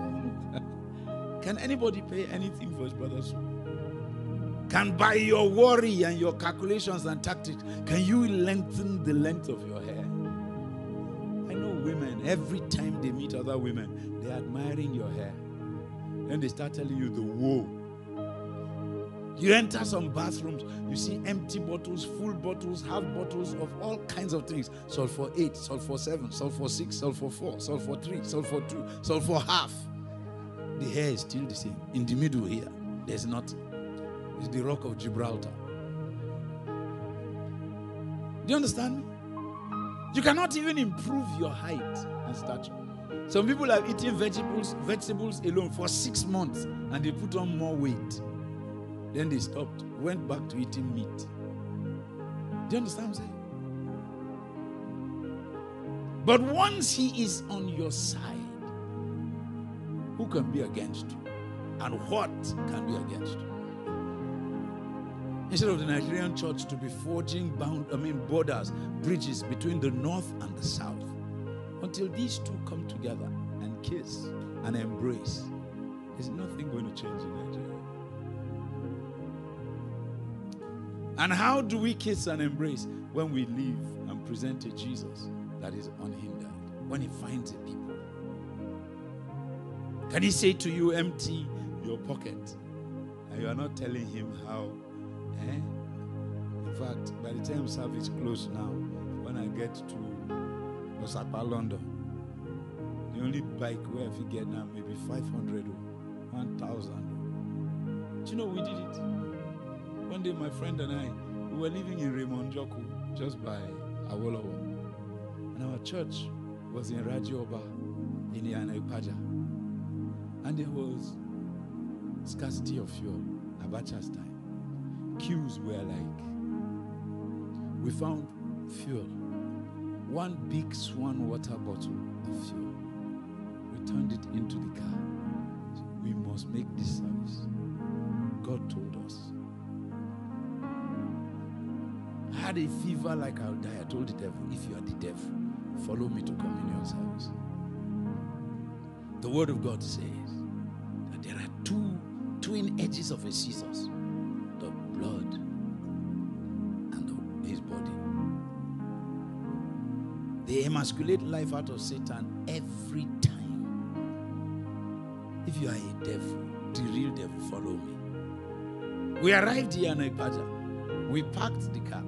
The car, all the seats are iron. The doors, no padding.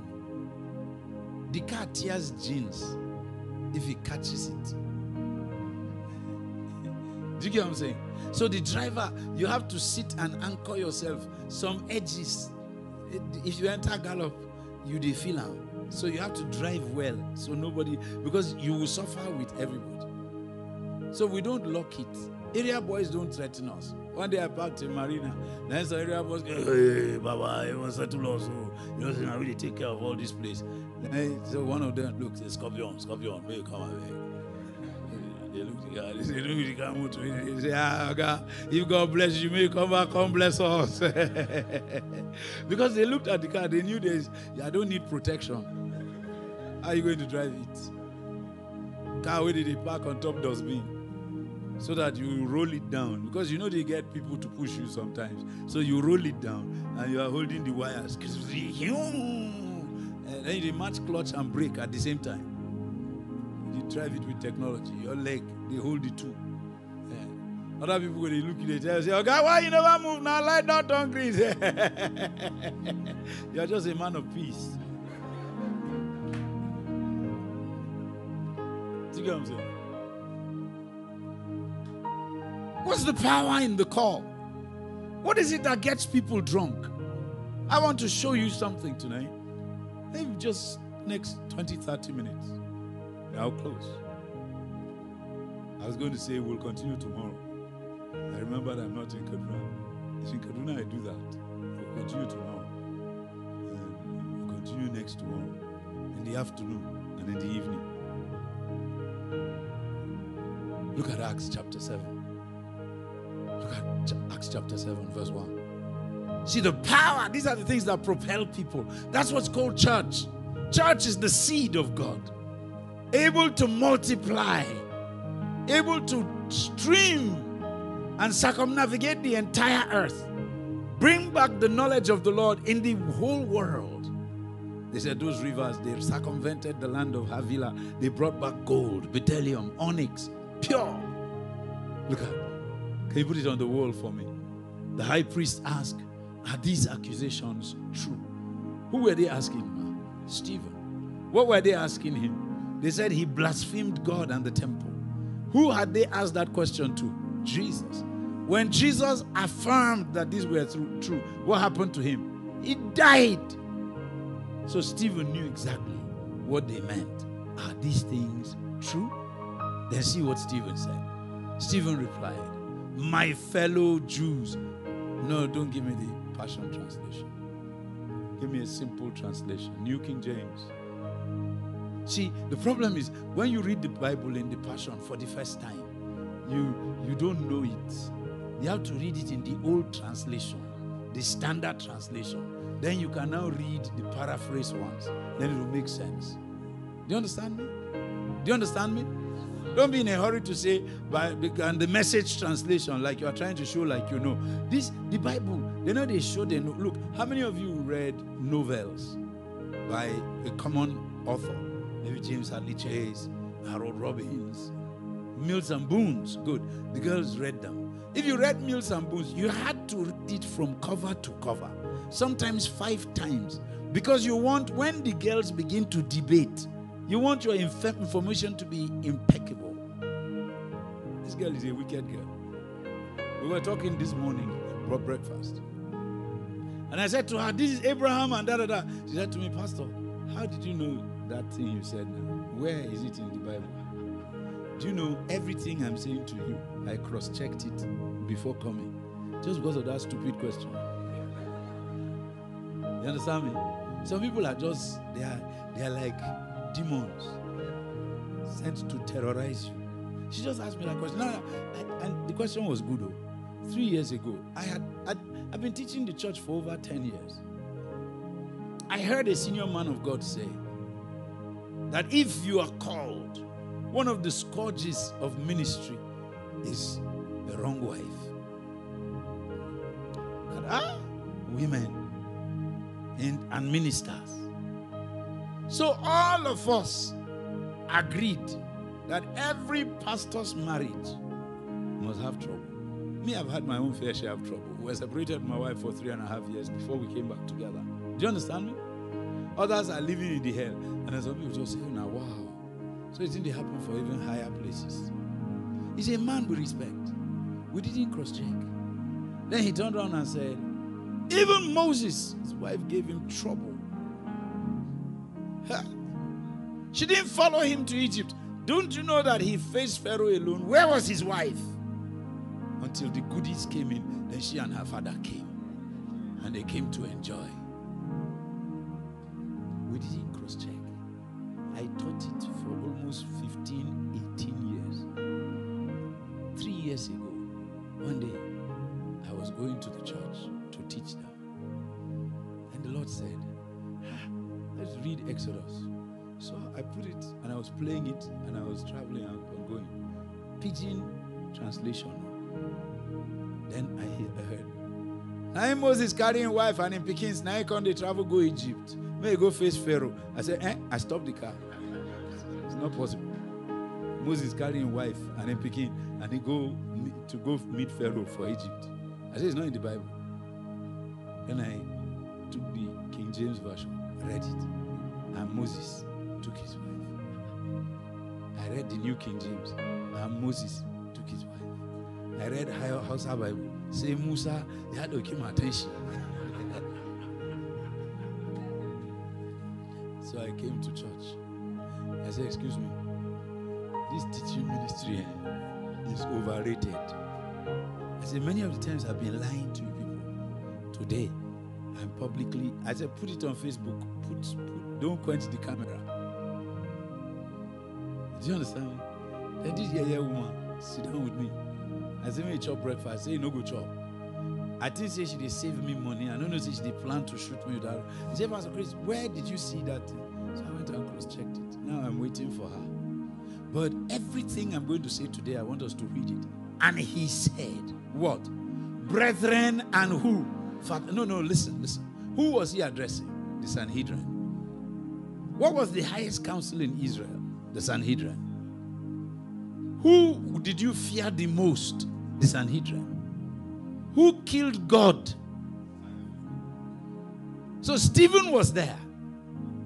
Even Paul cursed the high priest. They said, He said, sorry, I didn't know it was the high priest. Even himself quickly lied that he didn't know. Because he knew that they had the power of what? Life and death. These are not the people that Stephen can normally address. He can't stand in their presence. When he stands, his legs will be knocking. And he called them what? Brethren and fathers. He separated them. Some of you now my mate, others now be our fathers. But he addressed them in their uniform, brethren and fathers. Hear what he said.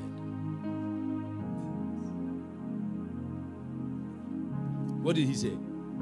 The God of who appeared to our father Abraham when he was where? In Mesopotamia, before he dwelt in Haran. No, wait. A simple story there. The God of who? What did he look like?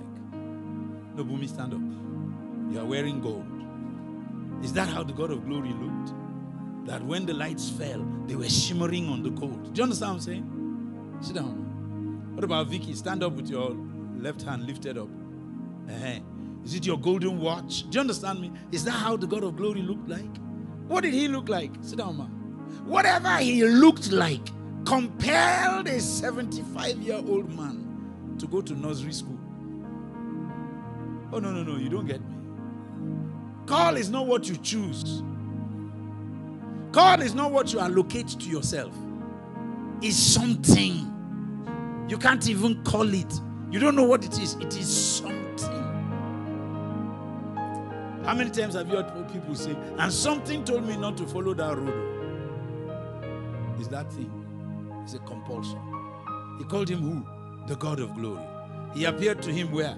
In Mesopotamia. But he appeared to him as who? The God of glory. Before he dwelt in Haran. Haran is the location he was told to go to. Now put spade to every technology that is being sold as Japa. It's a lie.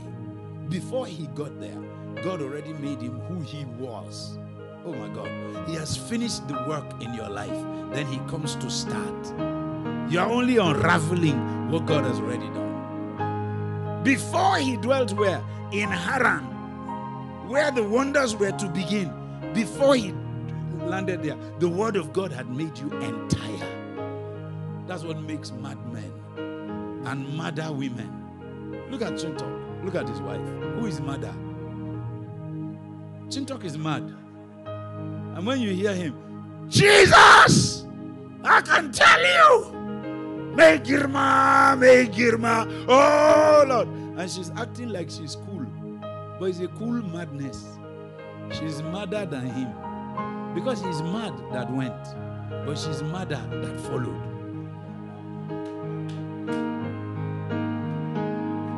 Do you get what I'm saying? I'm telling you of the call. This is what compels people to call themselves Jesus unhindered. What is Jesus unhindered? I have come to take off the brakes from Jesus. You can go anywhere you want, whenever you want, however you want. Disregarding me. Only donkeys do that. A beast of burden. One of the biggest rock bands in the world, you know, Mick Jagger and the Rolling Stones. They sang a song, I don't want to be a beast of burden. And he went to #1. Because nobody wants to be a beast of burden. I'll never want to ever be a beast of burden. Is sold to #1 everywhere in the world. Because everybody hates it. How many girls have I pastored who will tell me, Pastor, I cannot suffer in my father's house and go and suffer in another man's house. The man better go and get ready and have some kulele before I follow him. Monkey. Sorry, I'm on television. Do you understand me? How did your mother follow your father? I produced you. He had nothing. She went by faith. Every journey is done how? By faith. Whether you believe in Jesus or not. That's why when you meet him, there's no part of you that can deny his lordship. You will stand and tell him the truth.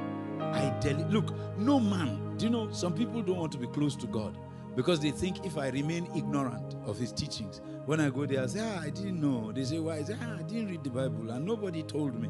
They think they will escape. No, Jesus will punish ignorance. Every day Jesus meets an ignorant man or woman, he punishes her. You know what? It's the worst crime for you to remain ignorant of him, because the entire you, your life, was crafted in his image. And for you to reject his knowledge meant you didn't care to know who you were. And it's an abhorrent, abominable, ignominious, insult to his person that he created you. You're a misnomer.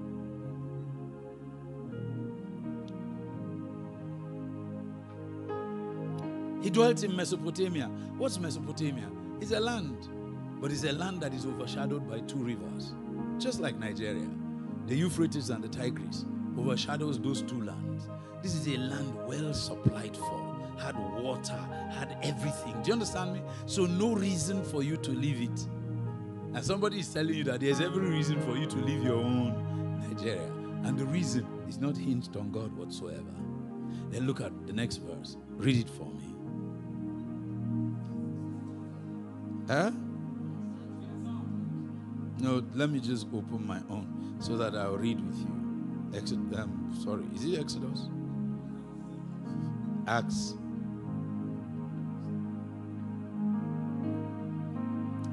chapter 7. Good.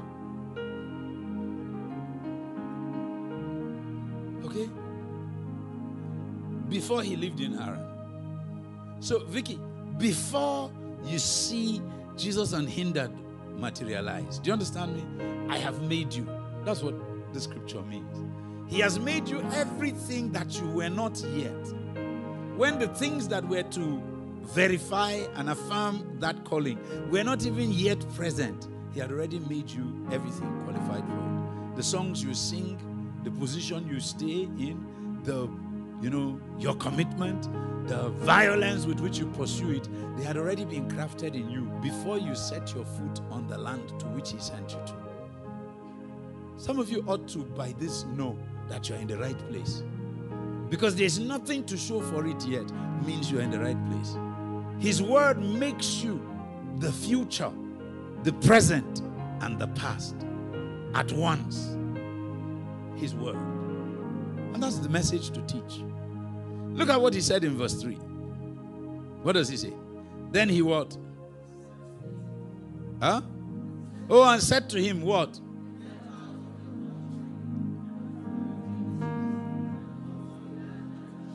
Chintok, how do you say get out when you're angry? Did you think the person that said get out here was at peace? Huh? It's the call. He said to me, the reason for which I apprehended you. Is that a nice word? Do you tell, if your husband tells you tonight, PI, you know why I apprehended you is so that you will hatch me 6 boys. Will you go and buy him a drink? He dare use the word apprehended to me. Even if he was preaching at the highest point of his preaching, when lame legs were shooting out, then he said, when I apprehended my wife. Hallelujah, somebody. Who is going to answer hallelujah? Everybody, you remember that Mami Otazo story? Mami, do you understand me? Look at what God said. No, if you don't hear it, you won't understand the power that drives people in insane directions, contrary to the places that they want to go to. God didn't say, come out to a land which I'm about to show you, and then I'll make you a blessing to all the nations. God said, get out! That's the only explanation that will make a turning 75-year-old man to get up and go to nursery school to go and learn God. That's the only way. There's no other explanation. No other explanation.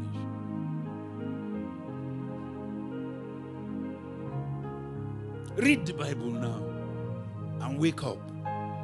This is what he said to him.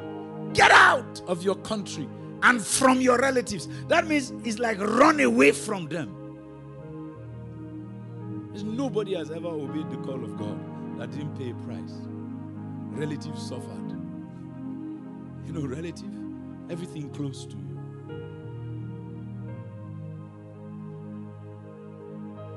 That's why I said to you, every step that you take in this walk, you're being refined till you're as pure as gold. Right now, it doesn't make sense, but at the end, you will find that you look like him, pure as gold. Not just pure as gold, but like gold that is still being purified. Because Jesus is not holy alone. He is holy, but he's still being holified. Maybe there's a word like that. Get out! Sin talk. Say it! Chatter. See you. Kayode, say it. Get out! That's it. You get the the passion, the fire, the tension. You must match it. Everybody say, get out! Get out! That's what God said to Abraham. He told me, he said, get out. Oh! I heard my mother. I saw her holding a big iron. And all she was asking me to do is drop that piece of meat that you stole from the pot. When I looked at the meat, I felt the taste to my stomach. I said, it's not compared to this blow. So I dropped it and I said, sorry. I became a gentle lamb. Do you understand me? By compulsion. Get out from your country, your relatives, and do what? Come that. And what did he say in the next verse? Then he. No, is that what he did? Then he. That's it. As God said, get out, Abraham came out. Have you pulled catapult? When you pull it to the end and you release it, how will the stone go? Now, violence, they beget violence. Don't act like you know it all. If you have never heard it in your life, just act like, man, this is new. Get up on your feet, kneel down, lie down, because you have thought you were a madman just because of the way you obey God. But you didn't realize it was a rebuke that brought you out. Just as I am without one plea, but that thy blood was shed for. And then you are walking down to the front because the song sounds mellow and the keys are melancholic. Does not hide the violence. It was a rebuke that got you. He was telling you that moment is you. Get out of there. What are you doing? You think I'm your mate? Then you stood up and you started walking. That is why no devil could put you stud for you to fall when you were walking to the front, because the rebuke silenced them. Did you understand that?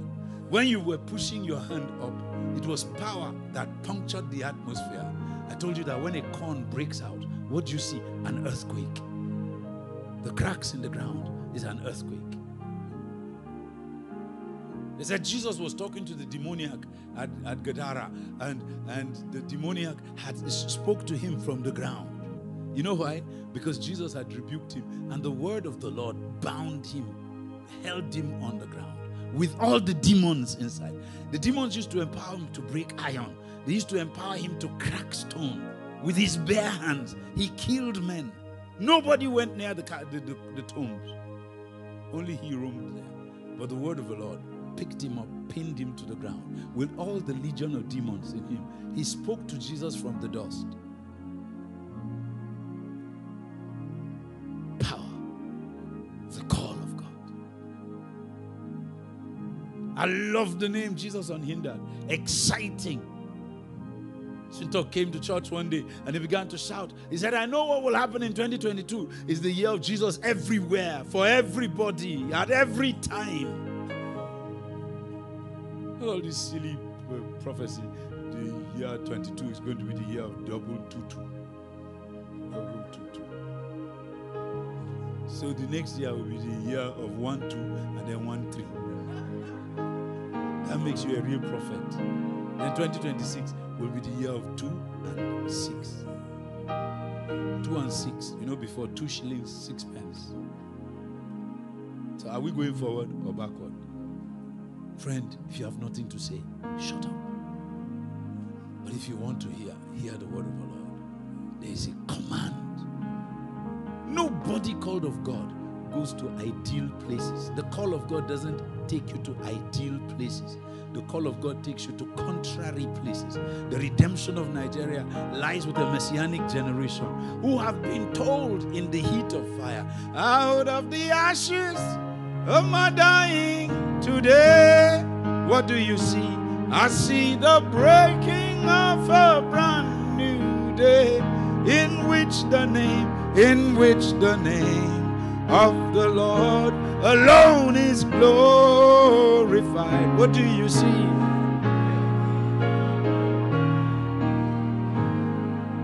That's where messiahs are.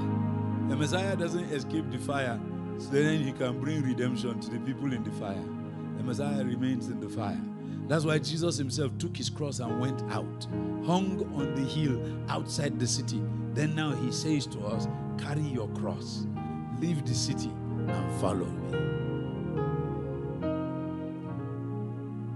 There's no ideal place for a Messiah. The challenges Satan brings your way, are they ideal? Does Satan touch you in places you can reach normally? That's why you need the Holy Ghost, the anointed horn of the unicorn. Then he can find wherever the devil is, between spirit and soul, between joints and ligament, between body and bone, flesh. Anywhere the devil hides it, only that horn of the unicorn can reach it. Now listen, what did he say again? Then he went out from the land of the Chaldeans and lived where?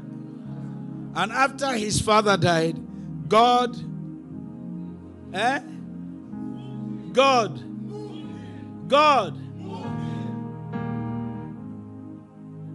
want you to see it now. Come to me. You heard it, so you said the force. Come quickly. Let me demonstrate it. Turn around and face that side. Face Coyote. They said, and God what? Moved him. Did you hear that? Most of us think that is a call. The call means, hey, let's advise each other. In fact, you know it's being good. Smoking is bad. Is that the gospel?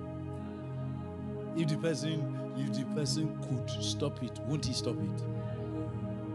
If every virgin that lost her virginity could, won't she put it back?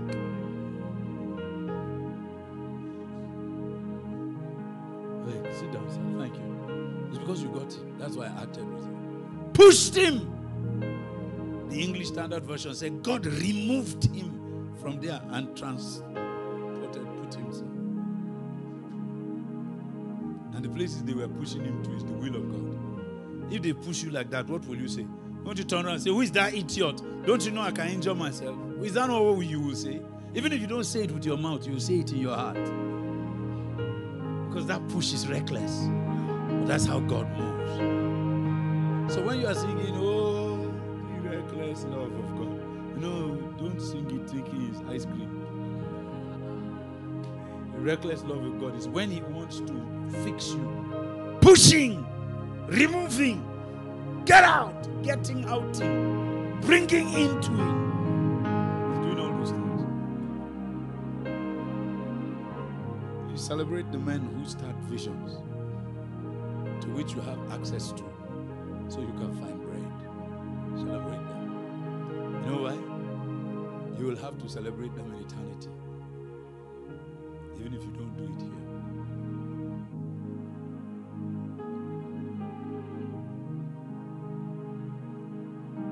God moved him from there into this land in which you are now living. That's what visionaries do. They carry lands for others to live in different ages. So we should be careful not to add any burden to anybody whom God has used to make a way for you. Oh my gosh. I feel goose pimples all over every time I read this portion of scripture. It's a new beginning. Then hear what God said. God removed him from there into this land in which you are now living. God had already promised him this land in PI. But what did he say in the next verse? Verse 6. Verse 5, sorry. didn't give him an inheritance in it. Not even.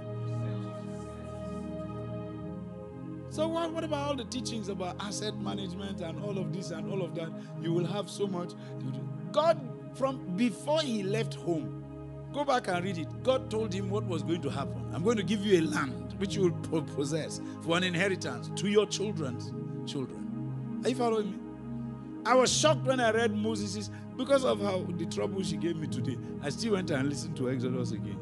When God was sending Moses, while God was sending him, he was telling him what he will do with Pharaoh. He even told him how they will leave Egypt. And every man and every woman will ask his neighbor. I mean, God is calling a man and telling him the treasure that he's going to have when he's leaving Egypt. He has not left the mountain to even go home and tell Jethro. He had already seen what will happen, how loaded they will be. And then you can imagine carrying that vision and then watching the vision scatter. The moment he told Pharaoh, Pharaoh said, okay, because of that, don't give them straw, but they must meet their daily targets. He doubled their burdens. Every time you proclaim the word of the Lord, things go bad. Your best people go into drugs and they are irretrievably lost. Things happen to question and challenge the veracity of your word. That's why most of you don't want to obey the call. You know why? Because you know it's going to task you.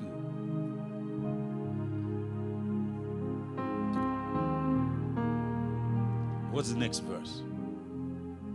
How do you promise me land and you don't permit me to buy even 1 foot?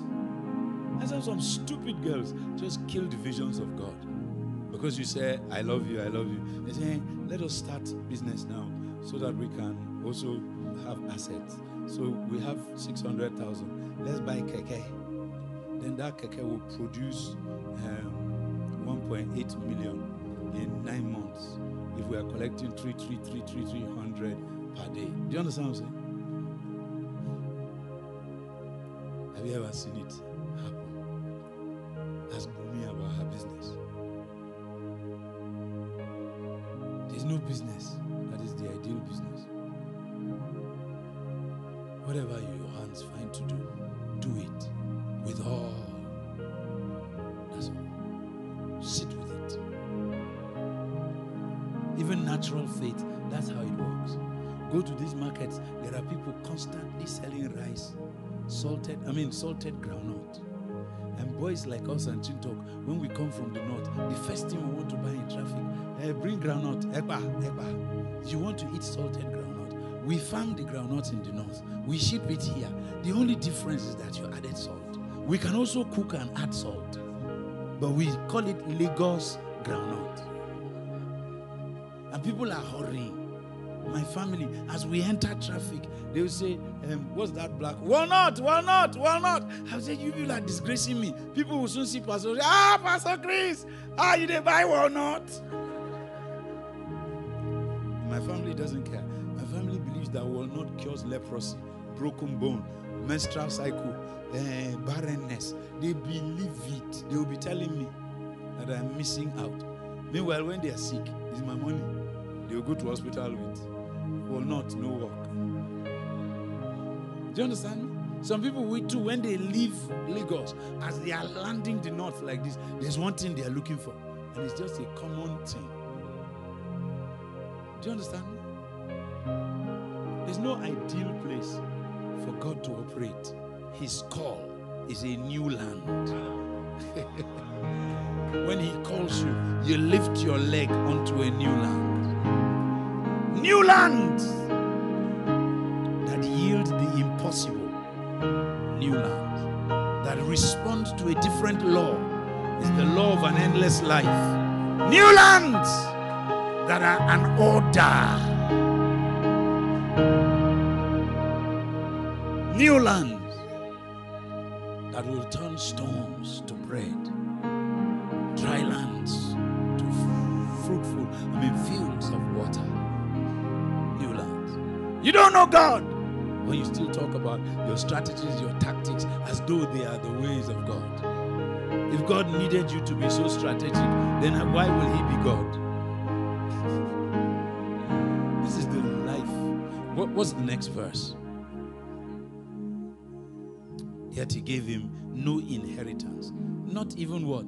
A foot's length, but promised to give it to him as a possession and to his offspring after him, although at this time he had no child. I came to open wombs tonight. Not wombs of biological children, but wombs of that which will bring the biological. I came on purpose to unlock for you new eyes, new vision, new paths, new channels. And not only to open it for you, but to commission you to be an eye-opener to generations, born and unborn. I also raised you as a consolation of that which is past, so that fathers who died heartbroken can have their hearts healed in the grave. I heard the word vendor. I came to raise vendors who will sell the law of life. Make you a vendor. Instead of Guardian newspaper, you'll be shouting free life, new lands, vision.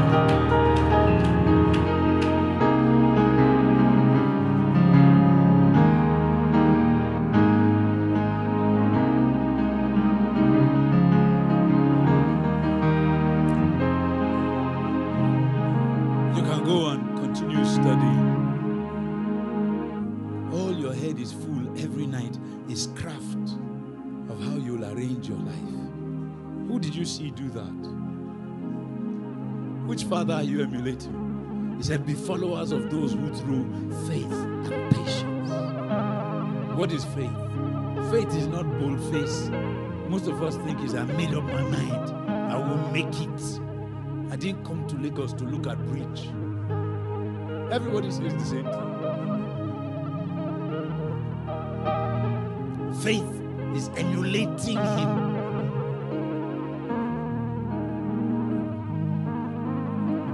I know the way he walks, and I've seen the paths he trots, 'cause the Spirit is over me, as His guiding me safe. I am the apple of His eyes. I am the dream that's in His heart. And I am the smile that splits His face, as He's guiding me safely in the way.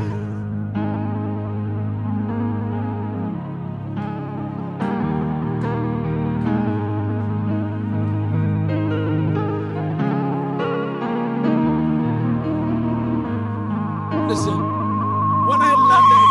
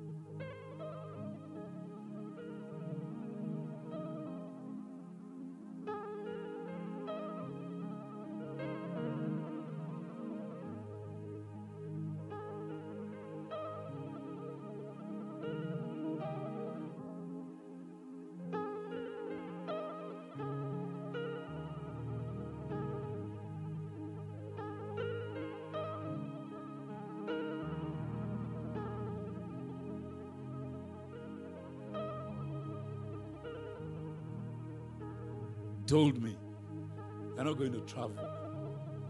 10 years, I was looking for a visa. Every day I go to embassy will bounce me. One reason after the other. Business papers correct. The people I'm going to buy things from, they are there. The people I'm supplying here are here, waiting. Nothing I didn't do. I got recommendations from NDs of big companies that I was supplying. After 4 trials, 5 trials, I just dropped the passport and I sat down. Nothing moved till 1999. He woke me up himself and said, "I've proved my word to you." You know one of the words he proved? That time we were separated with my wife, Pierre. I will drive recklessly. I will take a car from Kaduna and drive to Lagos. I will leave Kaduna 9, 10 in the night. Taxis have already gone. Then I will start flying at 150, 160, 170. Just to. We'll arrive at Tollgate Ibadan at the same time. I just wanted to die, but death wasn't coming. We'll meet armed robbers. Everybody will park. I'll come with a bowler hat, cowboy boots, and I'll gas my car and take off. They'll shout, "Hey, one Ibon. He has gone, cowboy, hey!" I don't get any gun. I was just looking for death in the name of a call. Now call and bring me wahala. Then we'll enter Lagos. And I'll drive around Lagos, find a place, lie down in the car and sleep. That time there was a chimpanzee at Palm Grove, near the Palm Grove Estate gate. It's a favorite place. I'll lie down there and sleep. And then when I wake up, I go to Yaba, eat, greet a few people, go back and sit down with Meshai. When the cars begin to leave for the north again, I'll let them go. Then I'll play catch up. Then one day, as I was 2-3 hours away from Kaduna, after Kutuenji, I was driving up north. Then I looked to the right, and there was some sight I normally see, but I ignore. You know the sight? The sky was orange. London's burning, London's burning. I remembered the song. I was standing in Liverpool Street, just by the station. The McDonald's was beside me, and the Lord was saying to me, "The reason for which I apprehended you is not in this land, it's at home." So in the call, he showed me the location. It was the refinery fires of Kaduna. They lit up the sky. Exactly what I saw in London, but I didn't understand it. I've never taught it. Because when you even find those things, Bumi, they are sacred. You can't teach them until you find a company. I told her, I said, these are the people I came for. They must be brand new people in their believism of Christ. So I want to share my nuggets with the hungry people or worthy people. I want to share it. That's how the call is. Compelling. You know, when I saw that, my spirit recognized it, but my mind was slow in catching up. And I came already. I was in the soup already. Ruptured dreams. So my marriage was no more. Everything. Just because I believe Jesus. Why don't things just gel when you believe Jesus? Why? Why does it seem that unbelievers who fight him have everything going for them?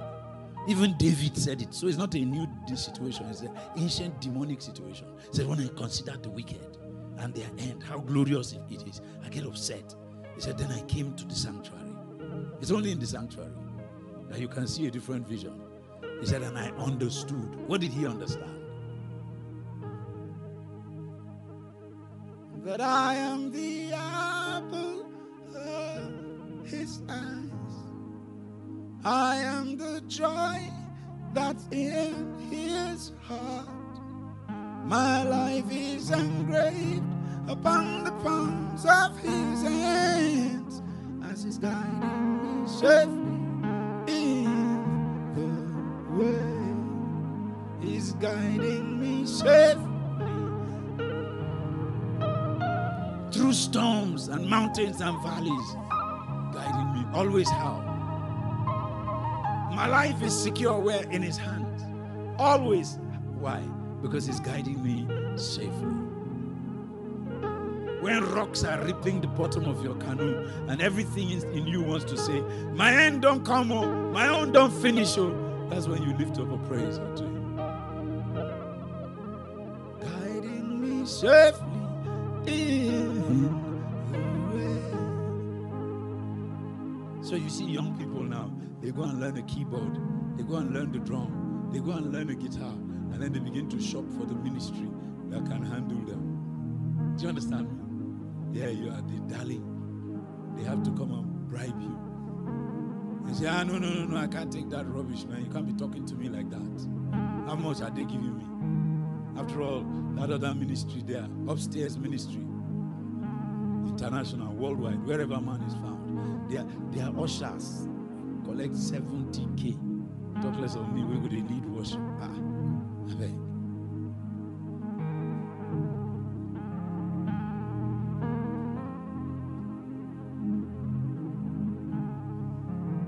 In vain do men prepare a horse for the day of battle. Where is safety? It's with the Lord. It's with the Lord. How? So I'm excited. I love you. Proud of you. You held this horse, Jesus, unhindered. Ride on in majesty. Let your hands do fierce and terrible things. Win victories that only you can win. Let me be your donkey. That's what Jesus unhindered is. Everybody in the Bible was a picture of a church. Jericho. There was a prostitute. She lived on the wall. The city was earmarked by God for destruction. A prostitute. She was no good, but she hid the spies. She said, I've been waiting. I've been compiling reports of the things your God did. And I came to the conclusion, if he can destroy Egypt, tear the Red Sea, feed you for 40 years, and the food made your cloth to be renewed. Do you understand me? Your legs did not blister. That is the God I will serve. But the king of Jericho, did he have the same reports? He did. He's the head of intelligence. So who was gathering intelligence on their movement? The men in Jericho. Say, if God could do those things and he promised you this land, I've chosen sides. I'll be on your side. So when you inherit this land, I will continue with you. That's what she said. What have you done with the reports of God? What have you done? Some of you are so restless tonight, and yet the anthology of the things God has done in your life will fill every encyclopedia in every reference library in the world, and much more. You are a compendium of all the good that God has to offer. Morning by morning, you can say it more than Jeremiah. New mercies I see. Great is thy faithfulness. But you are restless, in pain. You get 100,000, you hiss. Then the Lord now blesses you. You make $1 million, you are still hissing. He gives you 10 million, you are still hissing. When somebody talks about Thanksgiving, they have to explain to you for hours why you should give thanks. Who are you? You are deeper than hell. Come out from amongst them. Be ye separate. Let him purge you. I came back to Nigeria since 1990. The country was not disintegrated.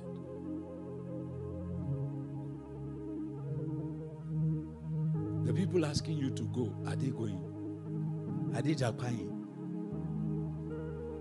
They're asking you to leave the land so they can possess it. It's a legitimate way of rigging.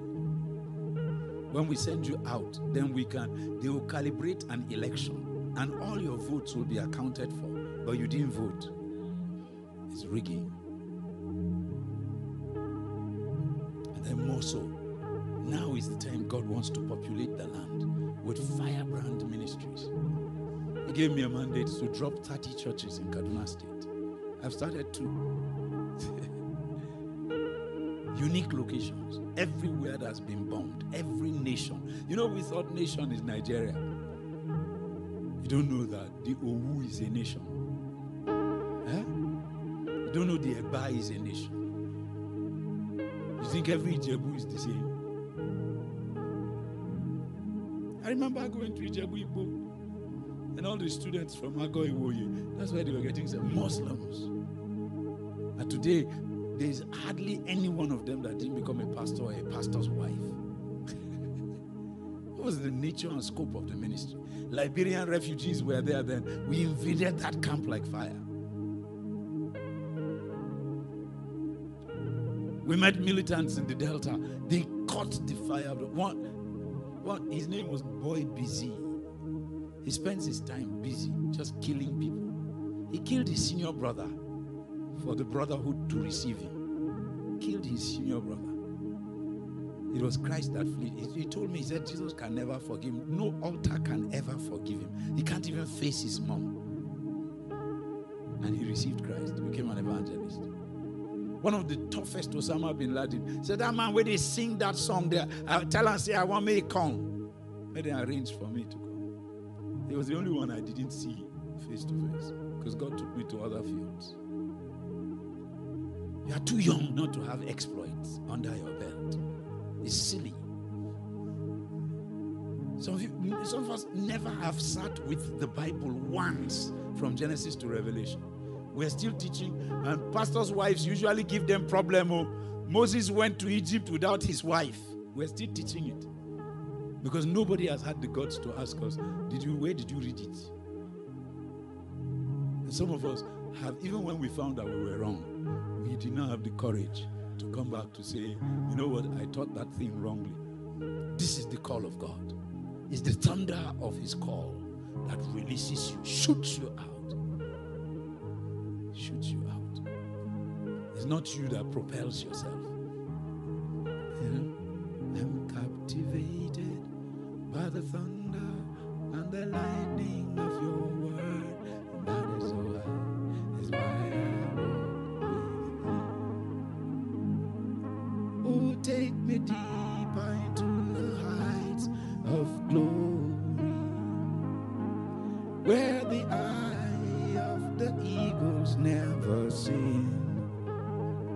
I'm captivated by the thunder and the lightning of your word. That is why I walk with you. Every word you speak is life, and every breath just revives my soul. They're preparing me to face the battles up ahead. What a joy it is to walk with you. Although I know now the time has come in which I must go to represent your name. Although apart, I'll still be in your spirit's warm embrace. What a joy just to walk with you. Oh, take me deeper